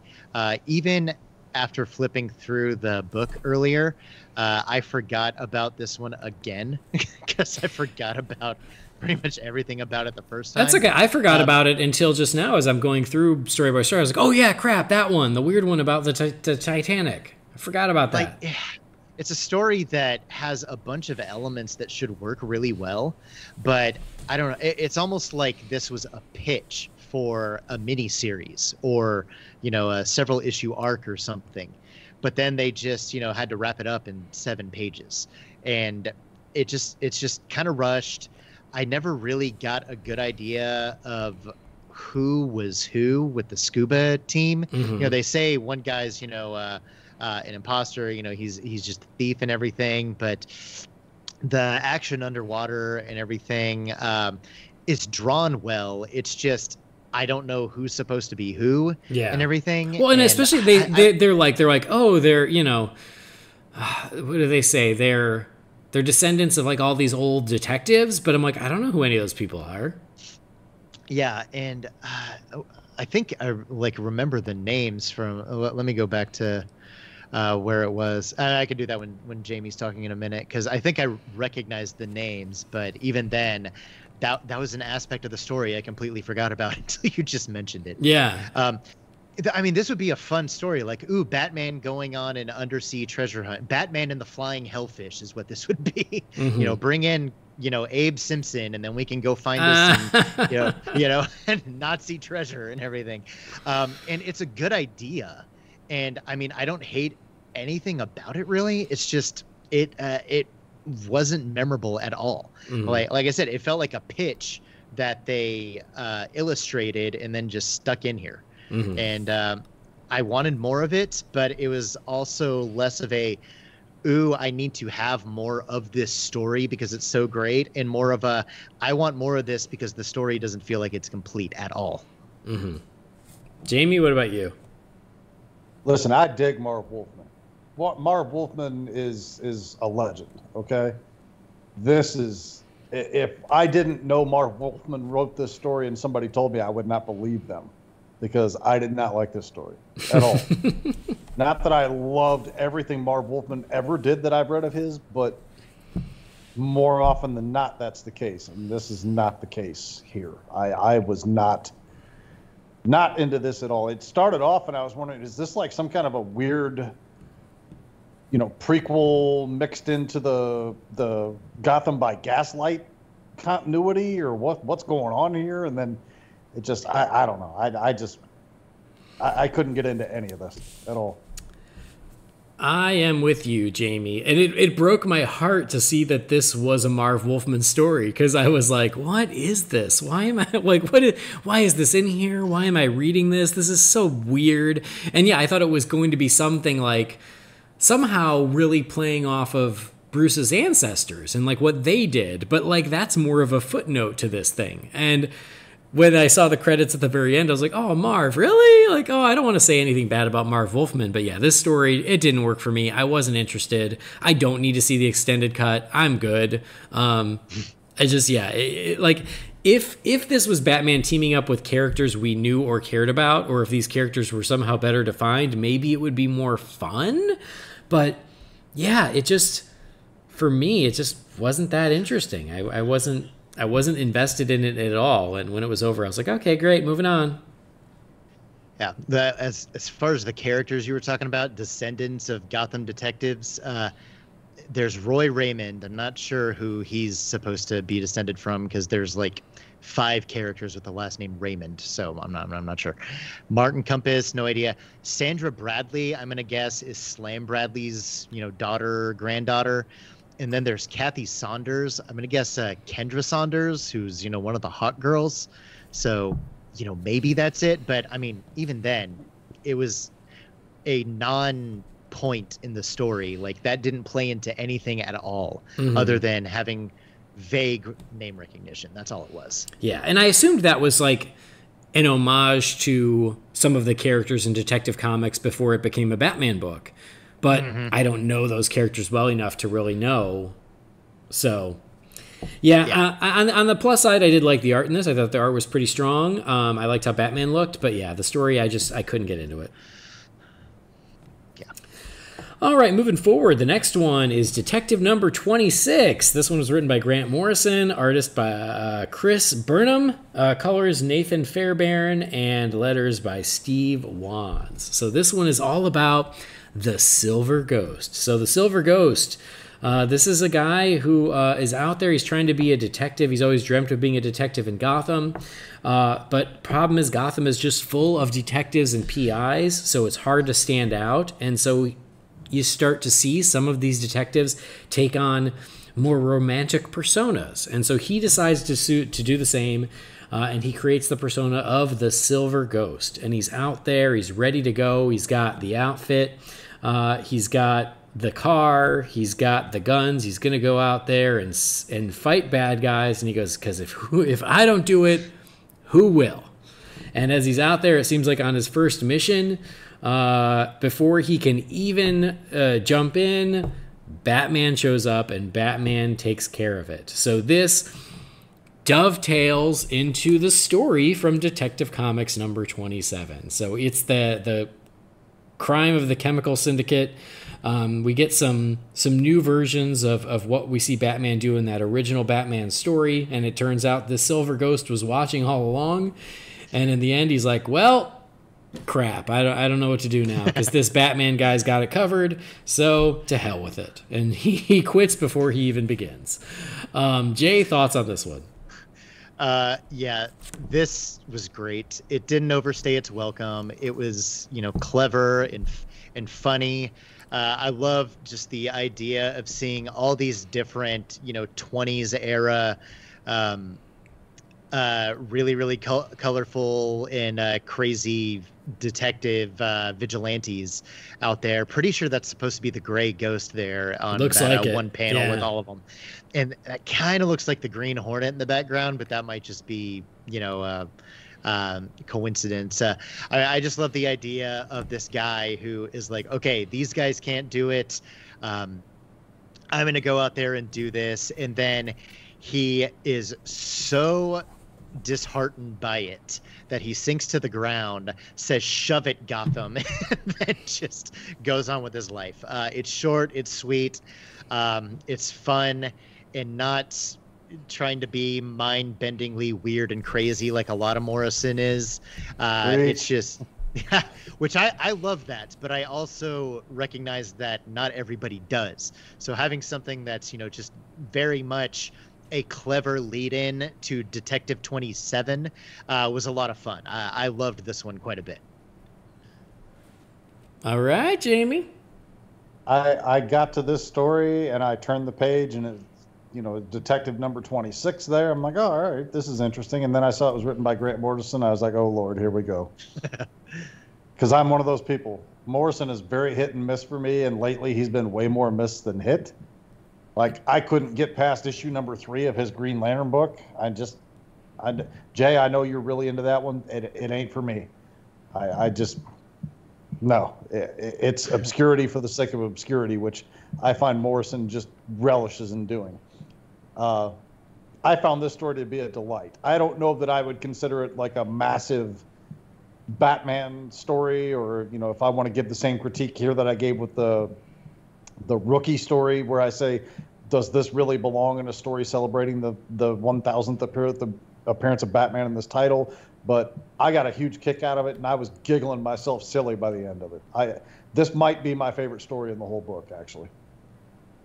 Oh, nice. So I totally, because it was Grant Morrison, I thought you were just going to dislike it for that reason, Jamie.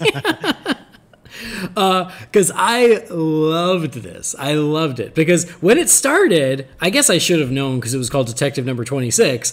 I didn't think of it. I was like, okay, let's see where he's going with this. I thought the design for the Silver Ghost is actually really rad. It's totally consistent with what these characters looked like back then, but it's still unique enough. Tommy guns. Oh man, he's awesome. He looks great. He's even got the little ghost on his car. I love it.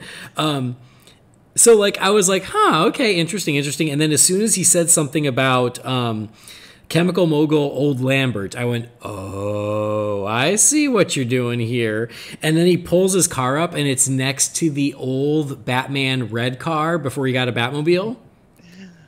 I was like, oh, hell yeah, that's amazing. This was so clever. And the fact that, yes, like he's about to go in and be the big hero and Batman beats him to it by moments.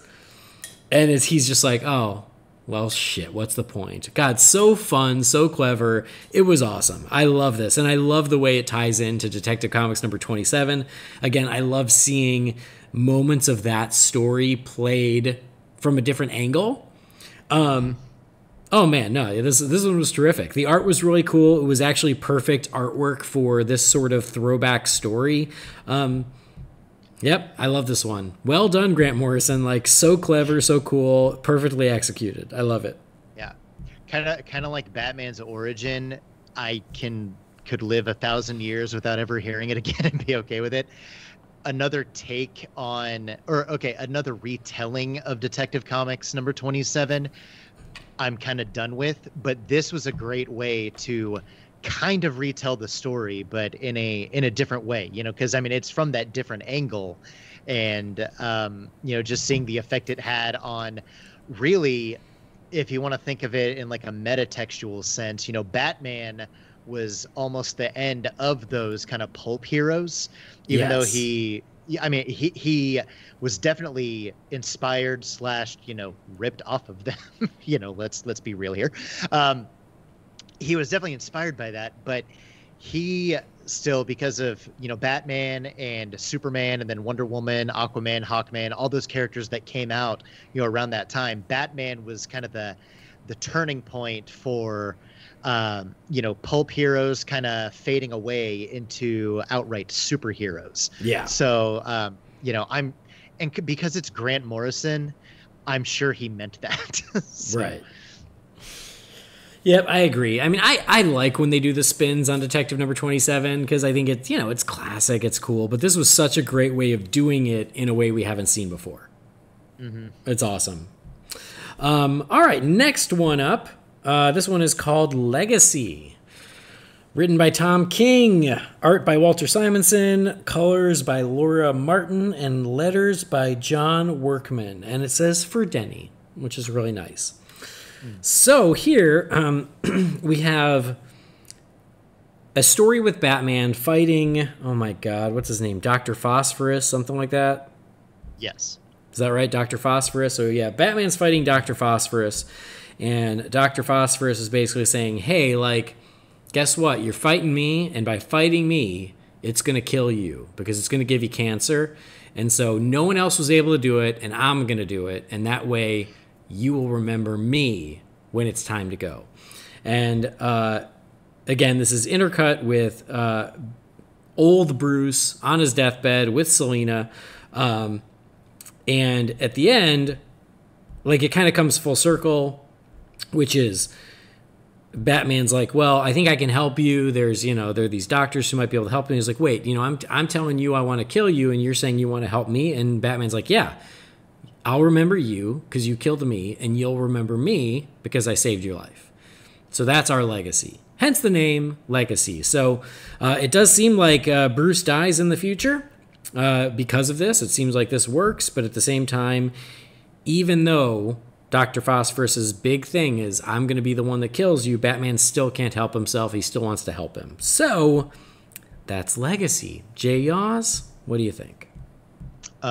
This is another one that I kind of forgot about until I was flipping through it. I don't know. I like the sentiment. I like the idea that even if, a villain is hell-bent on, bringing Batman to an end, he's still going to try to save his life and help him reform. Mm-hmm. I like that. I like that idea. I like the call out for Dr. Phosphorus because I think he originated in like that Strange Apparitions storyline from Marshall Rogers and oh gosh, it'll come to me later. Anyway, from the 70s, I really like that story. This was one that I just kind of plumb forgot about, and it's that abstract storytelling of King's that works for some characters and not Batman. And I just appreciated the sentiment. I appreciated, seeing Walter Simonson, even if, kind of like Ramita, some of his better days as an artist are kind of behind him.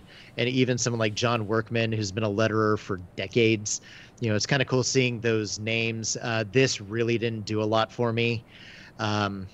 Like most of Tom King's run on Batman too. So wasn't really a fan of this one, and I found it ultimately forgettable. Well, the only writer that Jamie likes more than Grant Morrison is Tom King. So I'm really curious to hear his thoughts.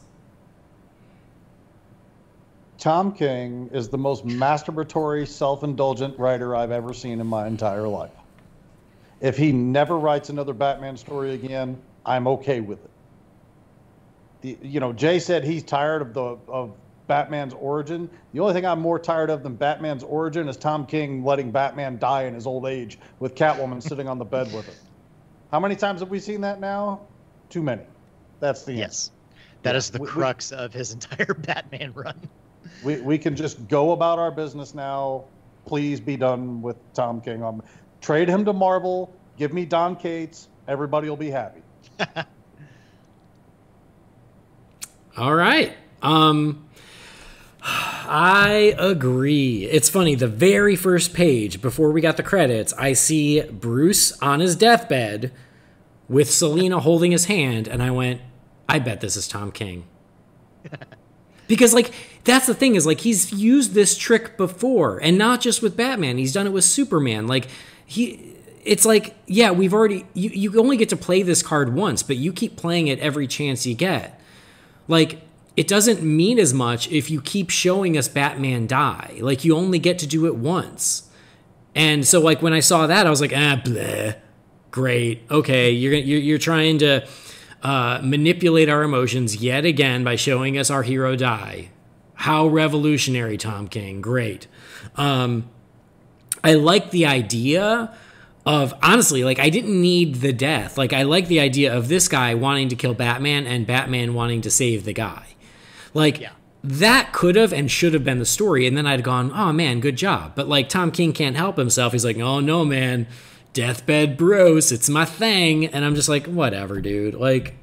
So I thought the core idea of Batman not giving up on someone, even as that someone was gloating about killing Batman, is actually really cool. But because it was so overly dramatic and so self-indulgent, I feel like it lost its effect on me because I just went, oh, here he goes again. Yeah. 100%. So yeah, boo. Whatever, dude. I can't wait for the next anniversary issue where you show me Hal Jordan killing himself or something. All right. Next one. Okay, next one is called As Always. This one is Scott Snyder. Pencils by Ivan Reis. Inks by Joe Prado. Colors by Marcelo Maiolo. And letters by Tom Napolitano. So this one is really taken from the perspective of Jim Gordon. So he's talking about his relationship with Batman of we like this bat symbol not just to call Batman, but also to tell the people of Gotham that it's going to be okay, that the sun will rise tomorrow. Turns out that this night the sun might not rise tomorrow. There's a problem literally with our planet and the sun. So Batman disappears, and Jim, he just has to assume that Batman and the Justice League are going to take care of this. So this is very much almost a Justice League story where you see Batman out there, and they're literally dealing with one of the biggest problems you could ever imagine of how do you save the entire planet. And so you get a lot of flashes of Batman working with these superpowered beings, with the Justice League, with Justice League Dark, with the Green Lantern Corps, and how they can actually save this. And Jim's like, I just hope that, they've got a plan, because I literally can't do anything about it. And as always, Batman shows up a couple days later and is like, you know what? Don't even worry about it. We got it handled. And the bat signal is lit yet again to show that indeed tomorrow the sun will rise again. So Jay Yaws, what'd you think? Art was fantastic. Like, Ivan Reis is great. I loved seeing kind of just, you know, nods to all the, you know, craziness that the Justice League gets involved in, but that it was seen from Jim Gordon's perspective, and that you kind of, it's one of those things that you don't always think about in the story, but it's like, you know, we're following the superheroes along with this as they're trying to prevent, you know, the sun from imploding and, you know, taking out everything in the solar system or whatever, or the Anti-Monitor coming to, you know, destroy all of the multiverse or anything like that. You know, we're following the heroes, but then the people who are just kind of left at home, like, okay, we hope that the heroes, you know, win, but what if they don't? And then they just have to sit there, you know, in anxiety and nervousness and fear and everything. So that was kind of an interesting angle to take on it. The story itself was kind of it was generally a fun, compressed, here's all the crazy stuff that goes on that we shouldn't ever come back from, and yet we do. And then and the ending was nice, that, you know, even in the face of, you know, complete, you know, Armageddon for the entire world, for the entire universe, for everybody, Batman still takes the time to focus on his city and show that, yes, he's still there to protect it.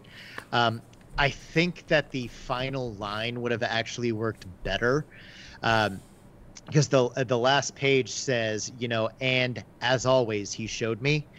I feel like it would have worked better if they took out the as always there and then just let the title be the, you know, Jim saying as always. You know, I feel like that would have worked better. So, I mean, this was, I mean, very much Justice League, Scott Snyder, just doing all sorts of wacky, crazy things. And, but from another character who's celebrating a 1,000 issue anniversary that we don't always think of, because Jim Gordon premiered right alongside Batman and Detective 27. So it's nice that Gordon got his own focus here too. Yeah. Jamie? Scott Snyder is not my favorite. I do not care for his Justice League stories in the least. Like, some of his Batman stories are up and down for me, but like his Justice League stuff, I can't with that. I dropped that book because I couldn't take it anymore. And I knew that he had written this story because, you know, I looked at the interior panel there when you open up the cover that shows you who wrote what. So when I got to it, I thought, if I see the words source or wall anywhere in the story, I don't give a damn if they're 3 pages apart. I'm going to open this second floor window where my reading nook is at, and I'm going to throw this in the backyard for the deer to eat tomorrow morning. Turns out, right behind the Grant Morrison story, this is my favorite one in the whole book. Nice. I really dug this one a lot because, I mean, it was concise. You know, the part of my problem with Scott Snyder is he can get a little wordy and he stretches things out a little longer than I think they need to go. And in this case, he was forced to do it in a very concise manner, and I think it worked out great for everybody. Him, me, and all the other readers that happened to pick this book up. So, yeah, I mean, short, sweet, to the point. I think this is the second best story in the whole book. Oh, all right. Yeah, I really liked it too. I thought it was neat because what it was it was addressing the people who go, why is Batman part of the Justice League?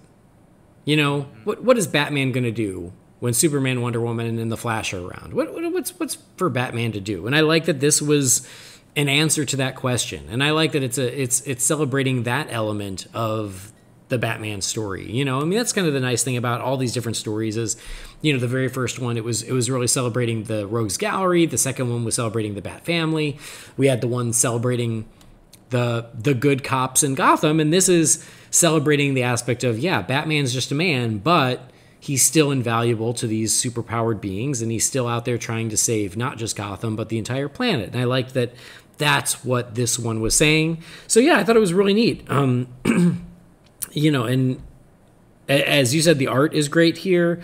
And then, yeah, I thought it was a nice new angle to take on celebrating the anniversary of Batman by making it about how Batman is still a hero and still brings so much to the table, even though he is just a man and is always there to keep hope shining in Gotham. Yeah, that's a great point, Andy. I actually thought about that right before you said it, that this is a great way to address the I mean, maybe not necessarily a complaint, but some people think that Batman only works as a street level, realistic, vigilante, which they're not wrong that he works in that aspect. Yeah. But he also works in big, crazy superhero stories too. So this was a great way to show that, he works alongside the cops and definitely works on street level stuff, but he's also believable. He's one of the few fictional characters that you can say that about too, because you could see Batman in a murder mystery, but you could also see Batman in a murder mystery on a planet 25 million light years away that's involving, alien life forms that we've never encountered before, and it still works. As much as I love Superman, Superman doesn't work in every story. Batman works, or at least the idea of Batman can work in most stories, in my estimation. Right. Cool. All right, moving forward. Next one is it's another pinup. This one's by art is by Jim Chung and Alejandro Sanchez. This one, I was so close to loving it. I just don't like the wrinkly, limp cape. If they had made the cape powerful and outstretched, I would have loved this one, but it was kind of a weird choice to make it wrinkly. I could have sworn this was Nick Darrington until I looked down at the credits, which I can see Jim Chung in the face, actually, like now that I know it's him. But this looks a lot like the stuff Darrington did on Batman Universe. Mm-hmm. So I was kind of surprised it wasn't him. The next one is go ahead, Jamie. My advisor at my comic book shop is really big into Jim Chung. Like, that's one of his favorite up-and-coming guys right now, I think. And I'm not sure I necessarily care for the aesthetic choice made with the cape there, but I can see why he digs the art, because other than that particular choice, I think it looks really good. Yeah, the composition's great. Just the cape definitely takes you out of it. Yeah, it was so like it was like this close to being amazing, and I just feel like they didn't quite get it there. But you're right, like the composition is great. I love page dough. That next page dough. Oh. So yeah, the next page. The next page. It's the Lee Bermejo one that is again, it's the homage back to the old 1940s serials of Batman and Robin in their very homemade outfits, but it's awesome. Batman looks like he's getting ready to eat somebody, and I love it. Another unpopular opinion time. I'm sorry. I'm not saying Lee Bermejo is not skilled at all. His aesthetic isn't always my favorite. Like in what are the ones he did? Like Joker, Batman Noel, Damned, everything like that. The skill is there, and I won't say that it is not impressive artwork, but just the overly kind of designed and detailed looks and everything is not my favorite thing to see. But strange you say that, because the owner of the comic book shop I go to agrees with you wholeheartedly. He doesn't like Bermejo at all for that very reason. But like, if he did more stuff like this, or his variant cover for this book, which has Batman and Nightwing in like the lower half, in kind of that overly design. Well, I won't say overly designed. The very detailed, the highly detailed, painter quality that he has, which again is impressive. It's just not my favorite. But then in the background, it's very much like a 1940s throwback style that is absolutely perfect. And I love this too, with just him taking that patchwork suit of Batman's and Robin with the, like I joked earlier, like the party store paper mask that he's wearing. It just, I mean, it's very cornball, but he sells it just because back then when they premiered these serials, people enjoyed them because that's all they had. They didn't have anything really, anything else to compare, a Batman movie or show or, a story to in live action. So, as opposed to now, we have more than enough to satisfy anybody's, taste for the character.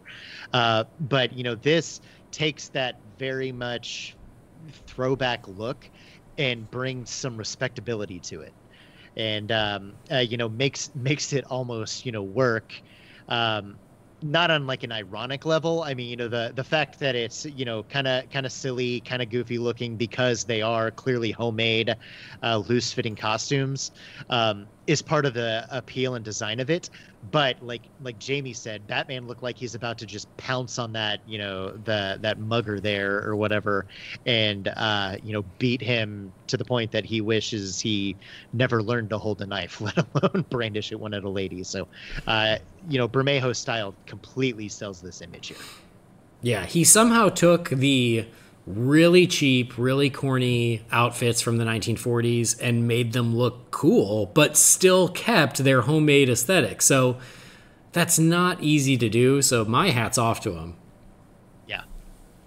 Listen, if somebody wanted to make a Batman movie with that costume, I ain't even mad at it. Yeah. I'm just saying. Yeah, I mean, the actual Cal from those serials was, janky as all get out, and, clearly, was patched together with loose bits of fabric. I actually really like, his take on it here. That looks really, really cool. Yeah. I agree. Very cool. All right, next one. Next is a story called Generations Fractured, written and drawn by Dan Jurgens, finished art by Kevin Nolan, colorist by Hi-Fi, and World Design doing letters. So it's Halloween night. So I told you you'd love this one, Andy.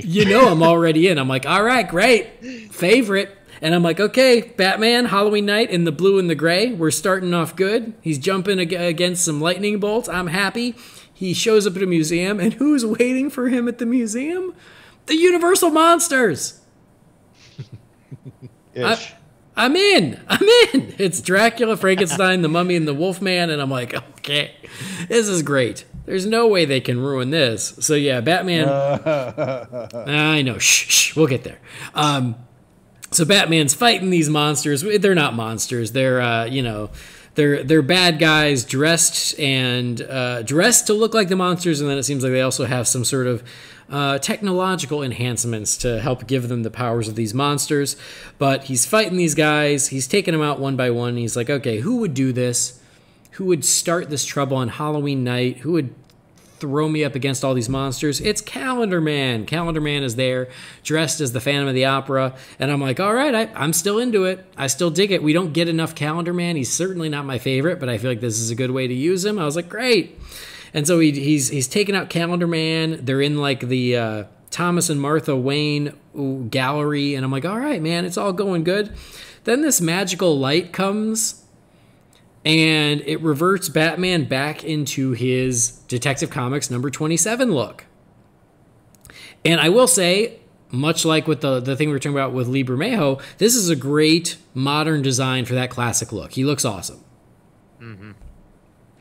And so he's like, oh, wait, what's going on here? And so essentially he gets zapped back in time. So he's back in time as his original Batman.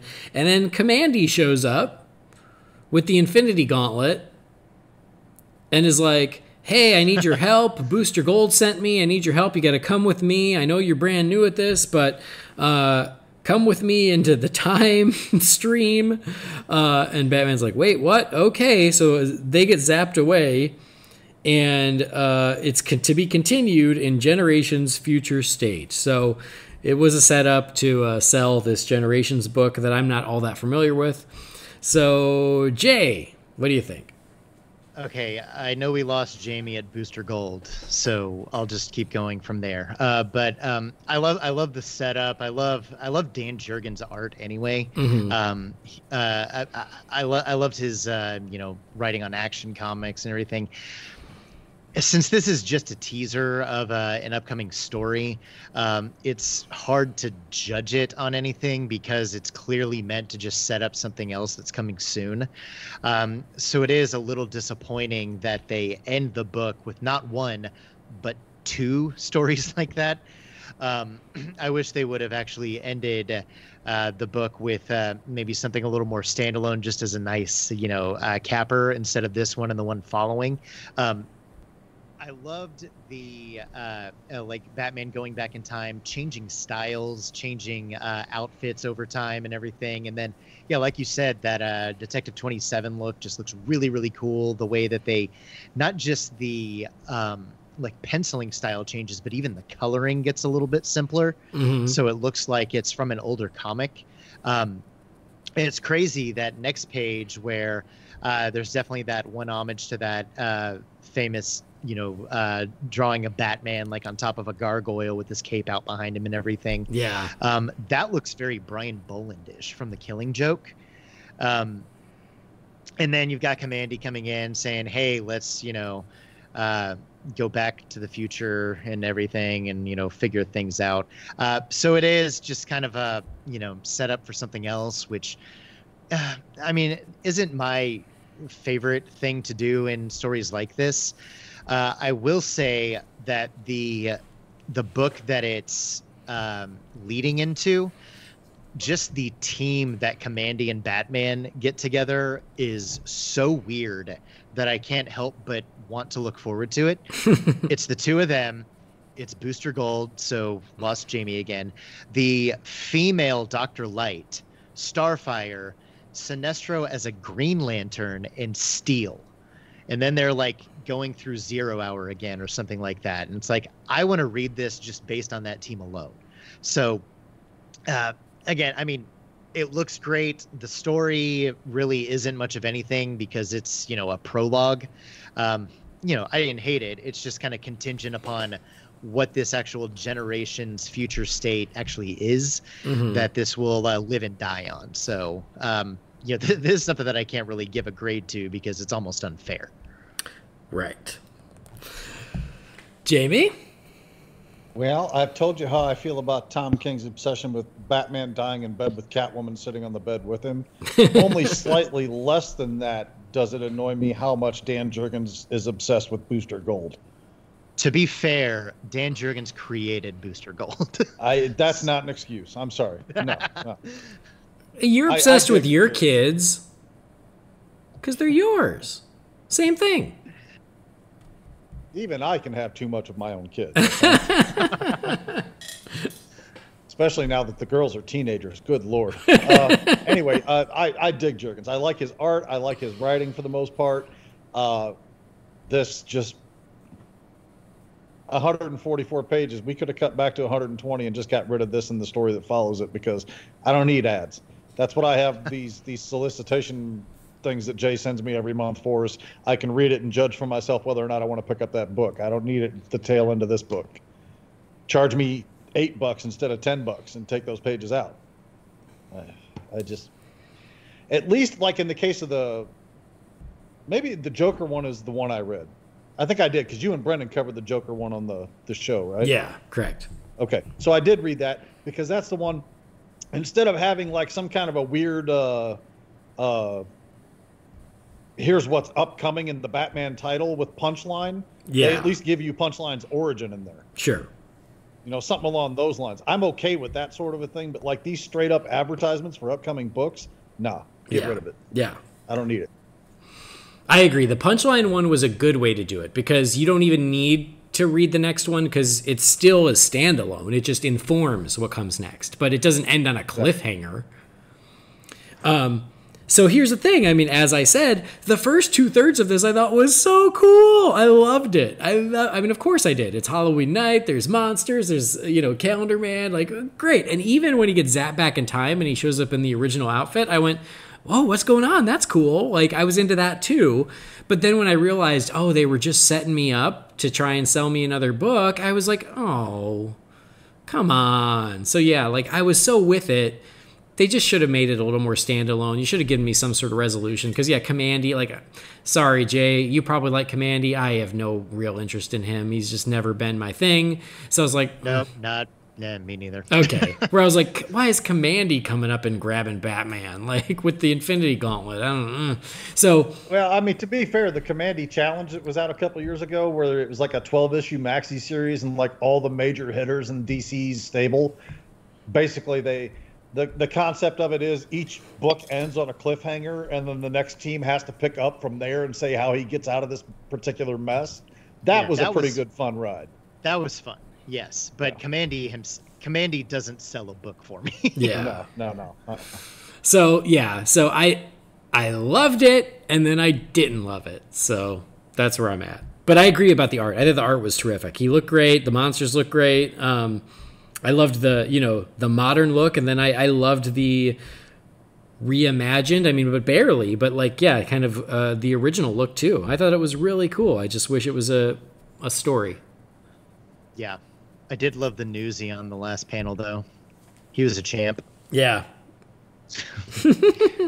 All right.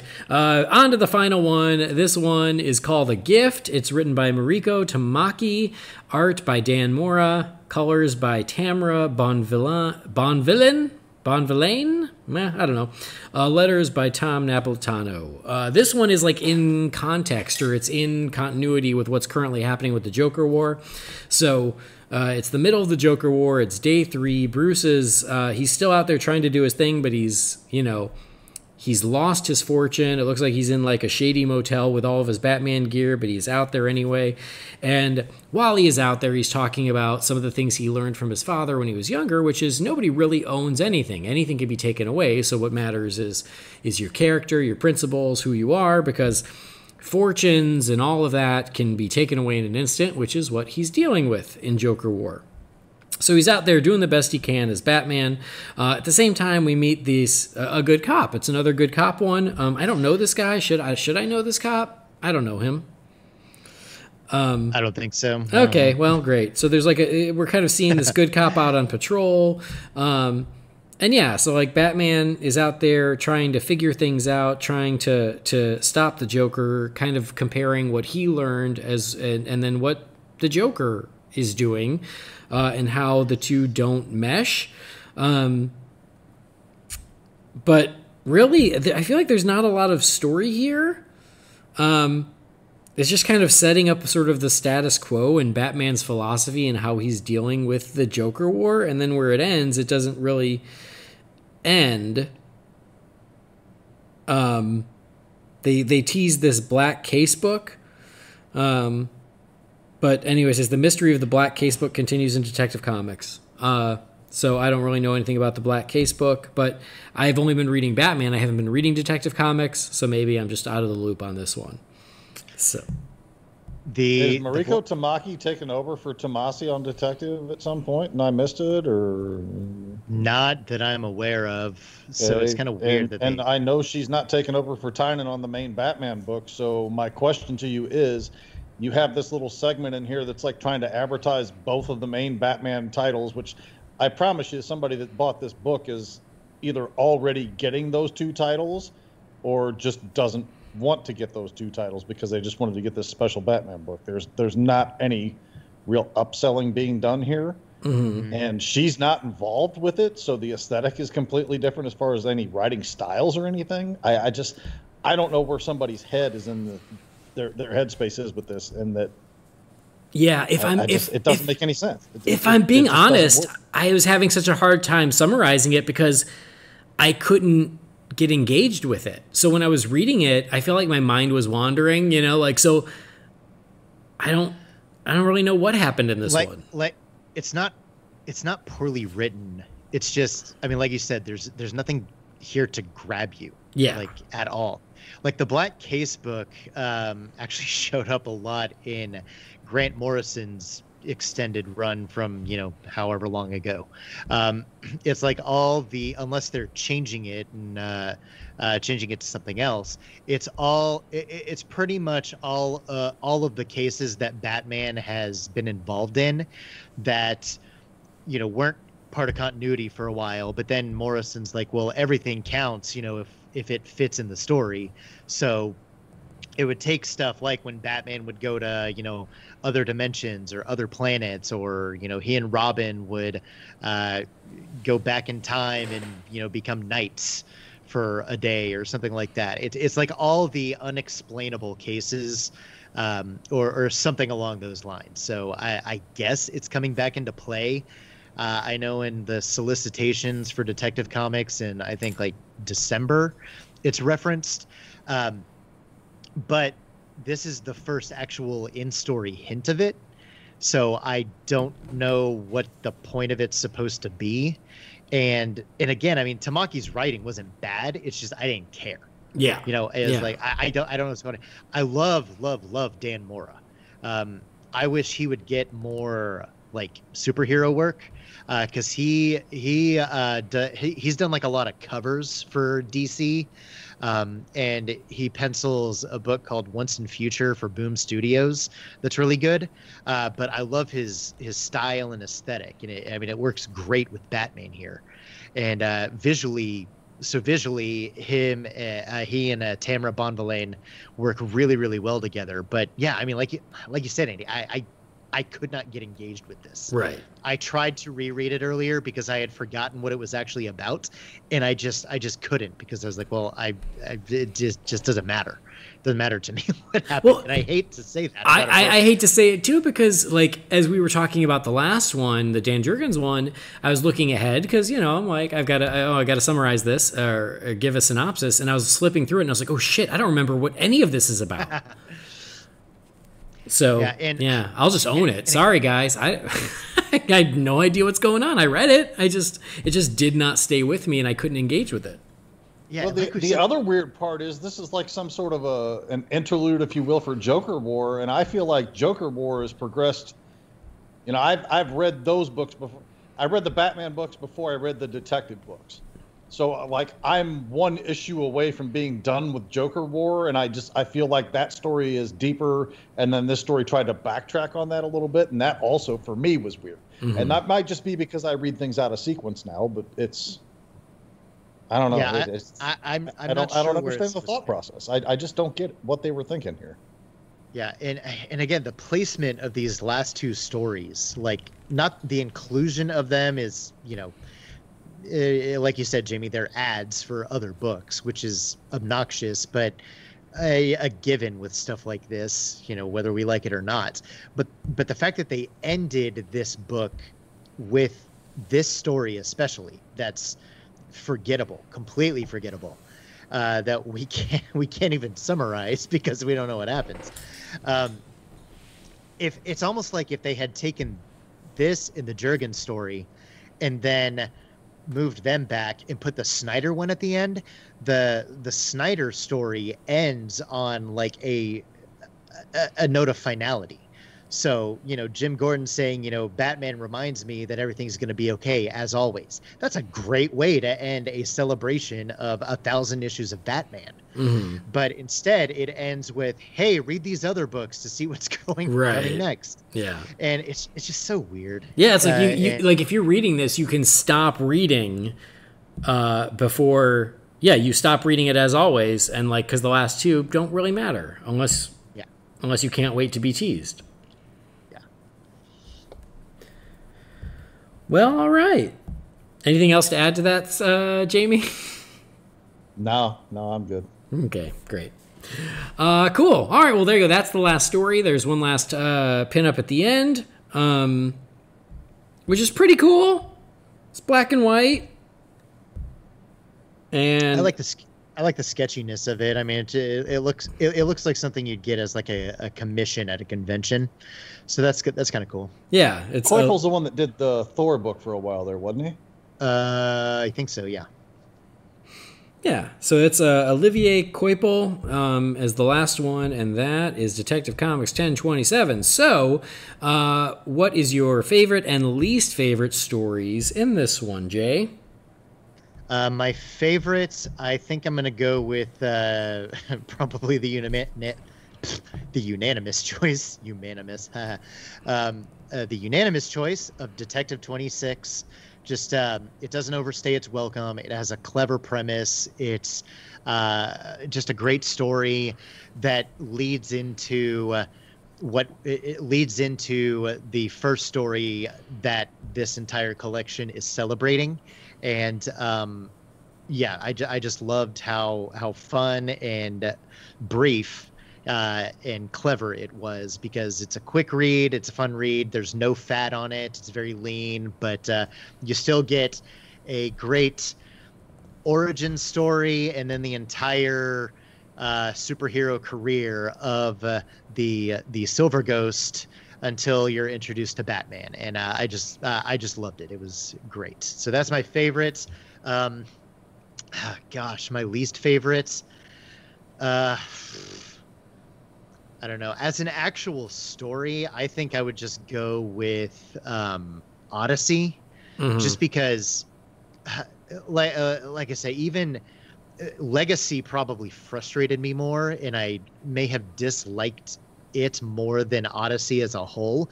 But I at least liked the sentiment behind Legacy, and like you were saying, if you took the stuff with future Bruce and Selina out, it would actually work as a story, and it would be a lot better. But so that's frustrating. But at least it's self-contained. It at least feels like it has a purpose, and I liked some of the sentiment. Odyssey was just a story that.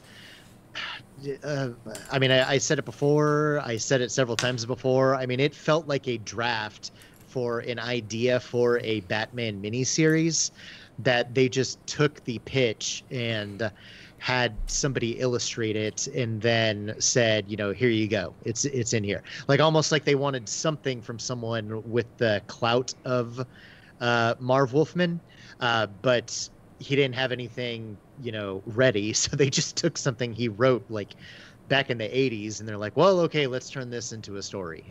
So Odyssey was probably my least favorite just because it didn't amount to much of anything. Nice. Jamie, what about you? Detective 26, I think, is my favorite. Very, very close behind that would be the Scott Snyder one. But I think more so than anything, I'm giving Morrison a lot of credit because Morrison is known to be weird for the sake of being weird. And this was a quirky, unusual type of a story, but it works on every level without being confusing. Like I feel like Morrison goes out of his way to confuse people. I think maybe he didn't do any mind-altering drugs when he was writing this, and that's why it worked out the way that it did. Whatever the reason may be, it's the most I've enjoyed Morrison in quite some time, and I just was supremely entertained by that story. I mean, anytime I'm reading a Batman book and somebody can make me laugh for like a full page at the end, I mean that's just that's an accomplishment to be recognized. My least favorite is Legacy. I mean, I'm over King.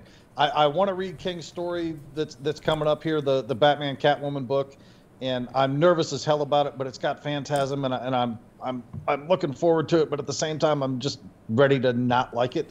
I'm over King being with Batman. I want him to write these 12 issues with this Phantasm story, and I just want him to go away and not come back. Leave my characters alone from now on. Just go. All right. Okay, so I mean, you guys covered Detective number 26, but it's amazing. That one was great. But I really loved the Masterclass because it's the Bat family. So I thought that one was awesome because I loved the story, I loved the focus on the family, and I loved the artwork. So big shout out to that one too. And I really liked Blowback, the Villains Parade. That one made me happy too. Yeah. So I think all of those were my favorites. For my least favorite, I will say Odyssey. Because like Legacy is annoying, but at the same time there was a core of a cool idea in there. Whereas Odyssey, I was like, yeah, I just wasn't into it at all. So that's what I would go with my least favorite. But still, that's Detective Comics number 1027. It's out there. Pick it up digitally or physically. I say physically. Support your local comic book shop as long as you're back in the United States. That's the only reason I didn't get it physically. But pick it up. Your mileage may vary on the stories, but there are a lot of options here, and that's the beauty of it, is I'm sure you will find something that you enjoy. But good stuff. Happy 1027 issues to Detective Comics. I like these because they're also nice and easy to do an episode about, so that makes it easy for us. But we're not done with Batman just yet because we also did watch the next episode of Batman Beyond. So let's check that out.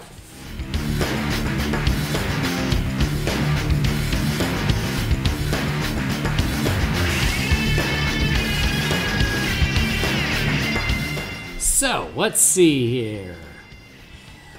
We are on Season 2, Episode 16, The Last Resort. This one aired on March 4th of 2000.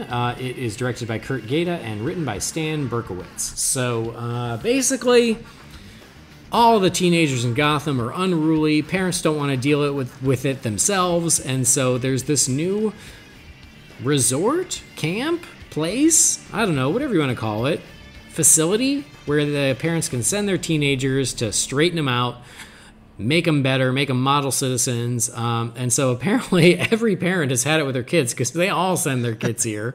There's like no one left in school. And Terry and Dana and their friend Chelsea, they're all like, man, like this ain't good. Like this is like, you know, one of the kids that got sent there, like, he's not a bad kid. He didn't even do anything wrong, but there he is. He's over at that place. And so Chelsea is like, well, I'm writing a letter to the editor because this is out of control. And that gets her thrown in there. So Batman is like, there's something up with this place. I need to check it out. So Terry goes to check it out. He goes to visit Chelsea, and he wants to get some video evidence. And he manages to get himself caught and get himself thrown in. There's another guy in there who's like a trouble kid. I can't remember his name, but they have a past. He starts a fight with Terry, and Terry basically appeals to him, being like, hey, man, like, don't be the guy they say you are. Help me, and we can help everybody. And so the two of them, yeah, they stage a breakout. They get everyone broken out. The leader of this facility, he gets taken by the authorities, and all the parents realize that they sent their kids to essentially a brainwashing prison or a cult.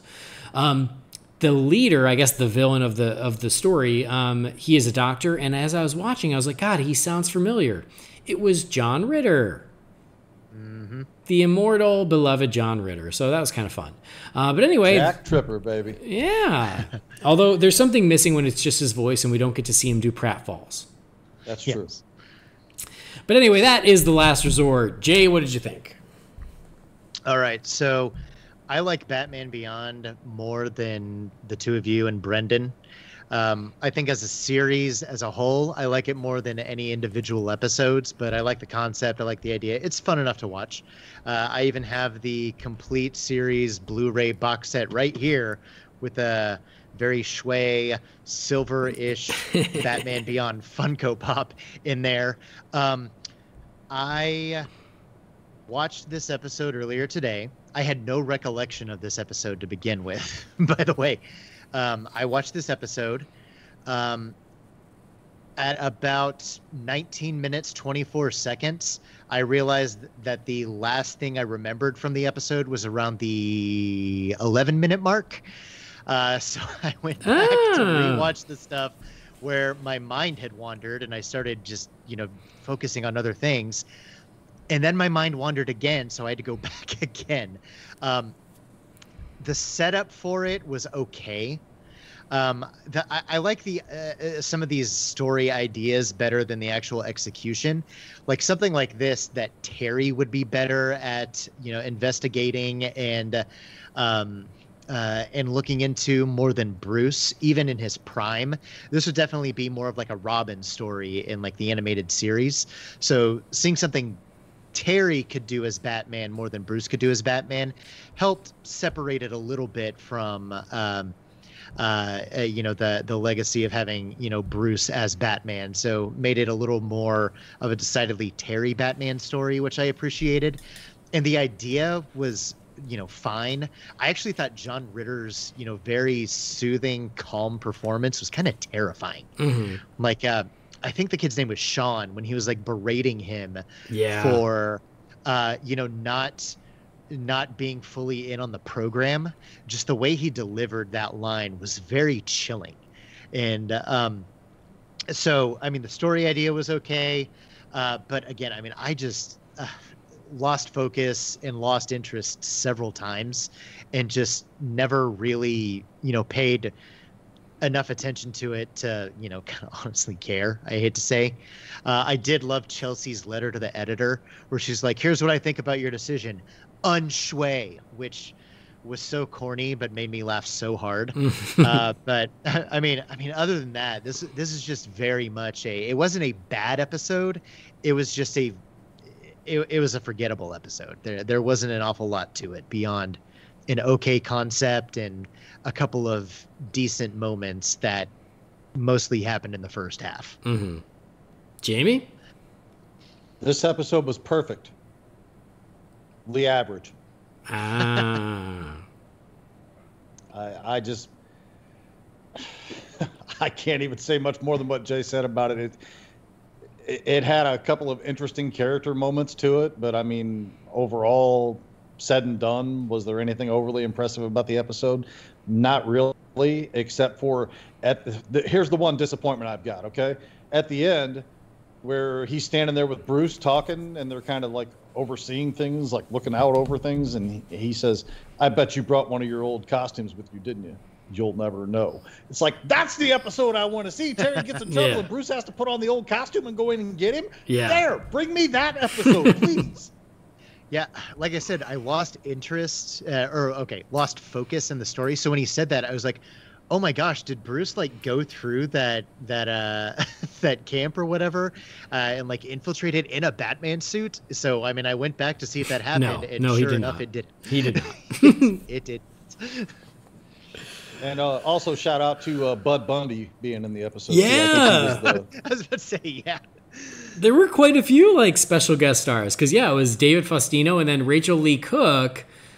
She was Chelsea, and what's so funny is on the last episode, our guest Spencer mentioned that, like, oh, and Rachel Lee Cook was on Batman Beyond, and sure enough, here she is. Anyway, I thought it was okay. It's funny, as it started, I was like, oh, I don't know about this, like, teenager brainwashing camp. I don't know if that's what I want in my Batman episode. But there's something like really terrifying about that situation that actually like got to me.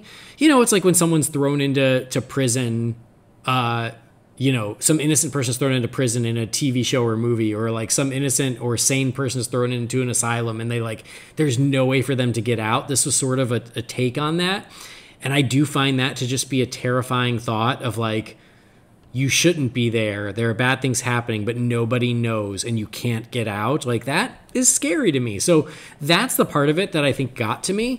And I appreciated all the guest stars, but yeah, like it just wasn't, I didn't get super invested. What you said, Jay, sort of the culmination of it, I did pick up my phone and then I went, oh crap, I missed how it ended. Damn it, gotta go back and gotta watch it again.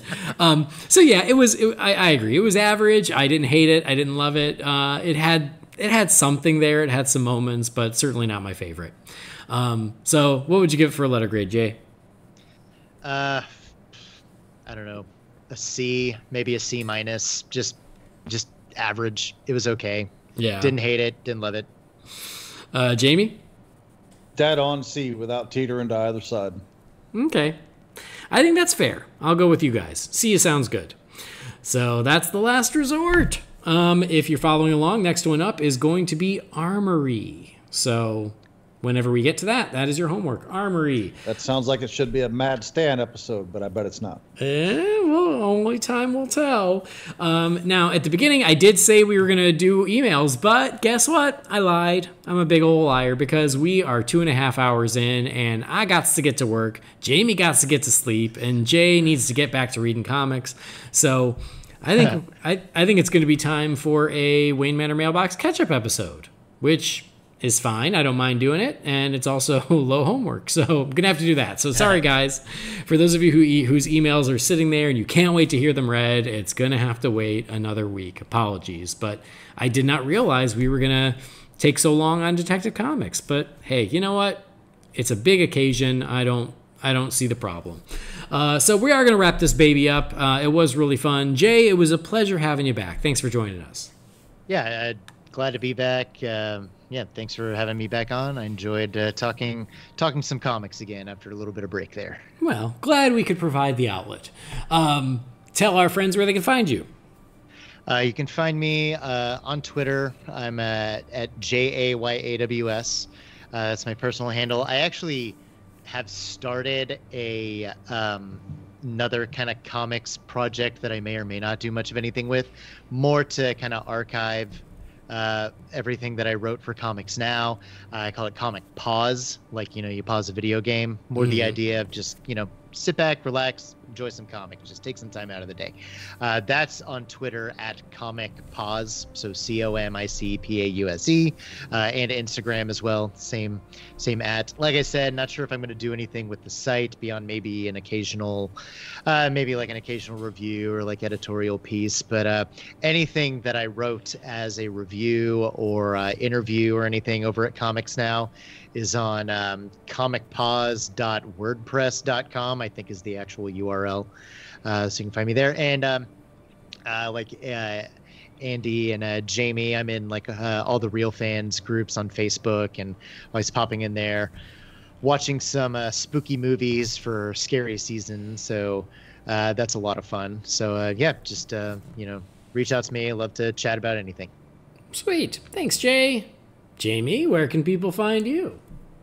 Real Fans groups on Facebook, and floating around here on this podcast, also on Please Rewind, and the occasional Real Fans for Real Movies episode whenever we get around to doing any of those. Great. Awesome. Well, thank you guys. And I already told you where to find me, but thank you as always for joining us, and thank you for downloading the show.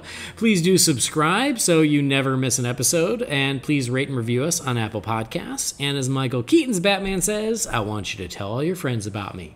Visit holybatcast.com and find Holy BatCast on Twitter, Instagram, YouTube, and Facebook. That was the other one. Yeah, find us there. If you do have a message for the Wayne Manor mailbox, we will get to them eventually. You can send those to holybatcast@rf4rm.com. So on behalf of Jay and Jamie, I've been Andy. We'll see you next time. Same bat time, same bat channel.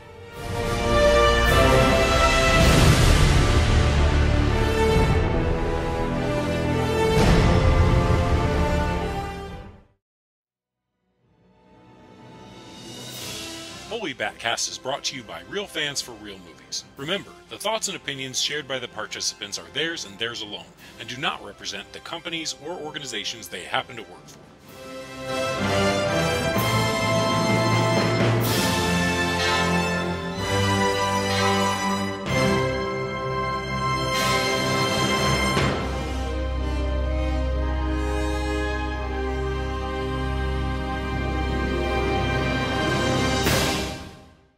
I mean, I got to ask the important question. Which one of you is going to carry me upstairs and tuck me in now? Jesus, I'm tired. I'm closer. Yeah, Andy's it's going to have to be you. Slightly more fit. So it's a wash. I mean, yeah, if you can wait days, I can come help you with that. Always an excuse.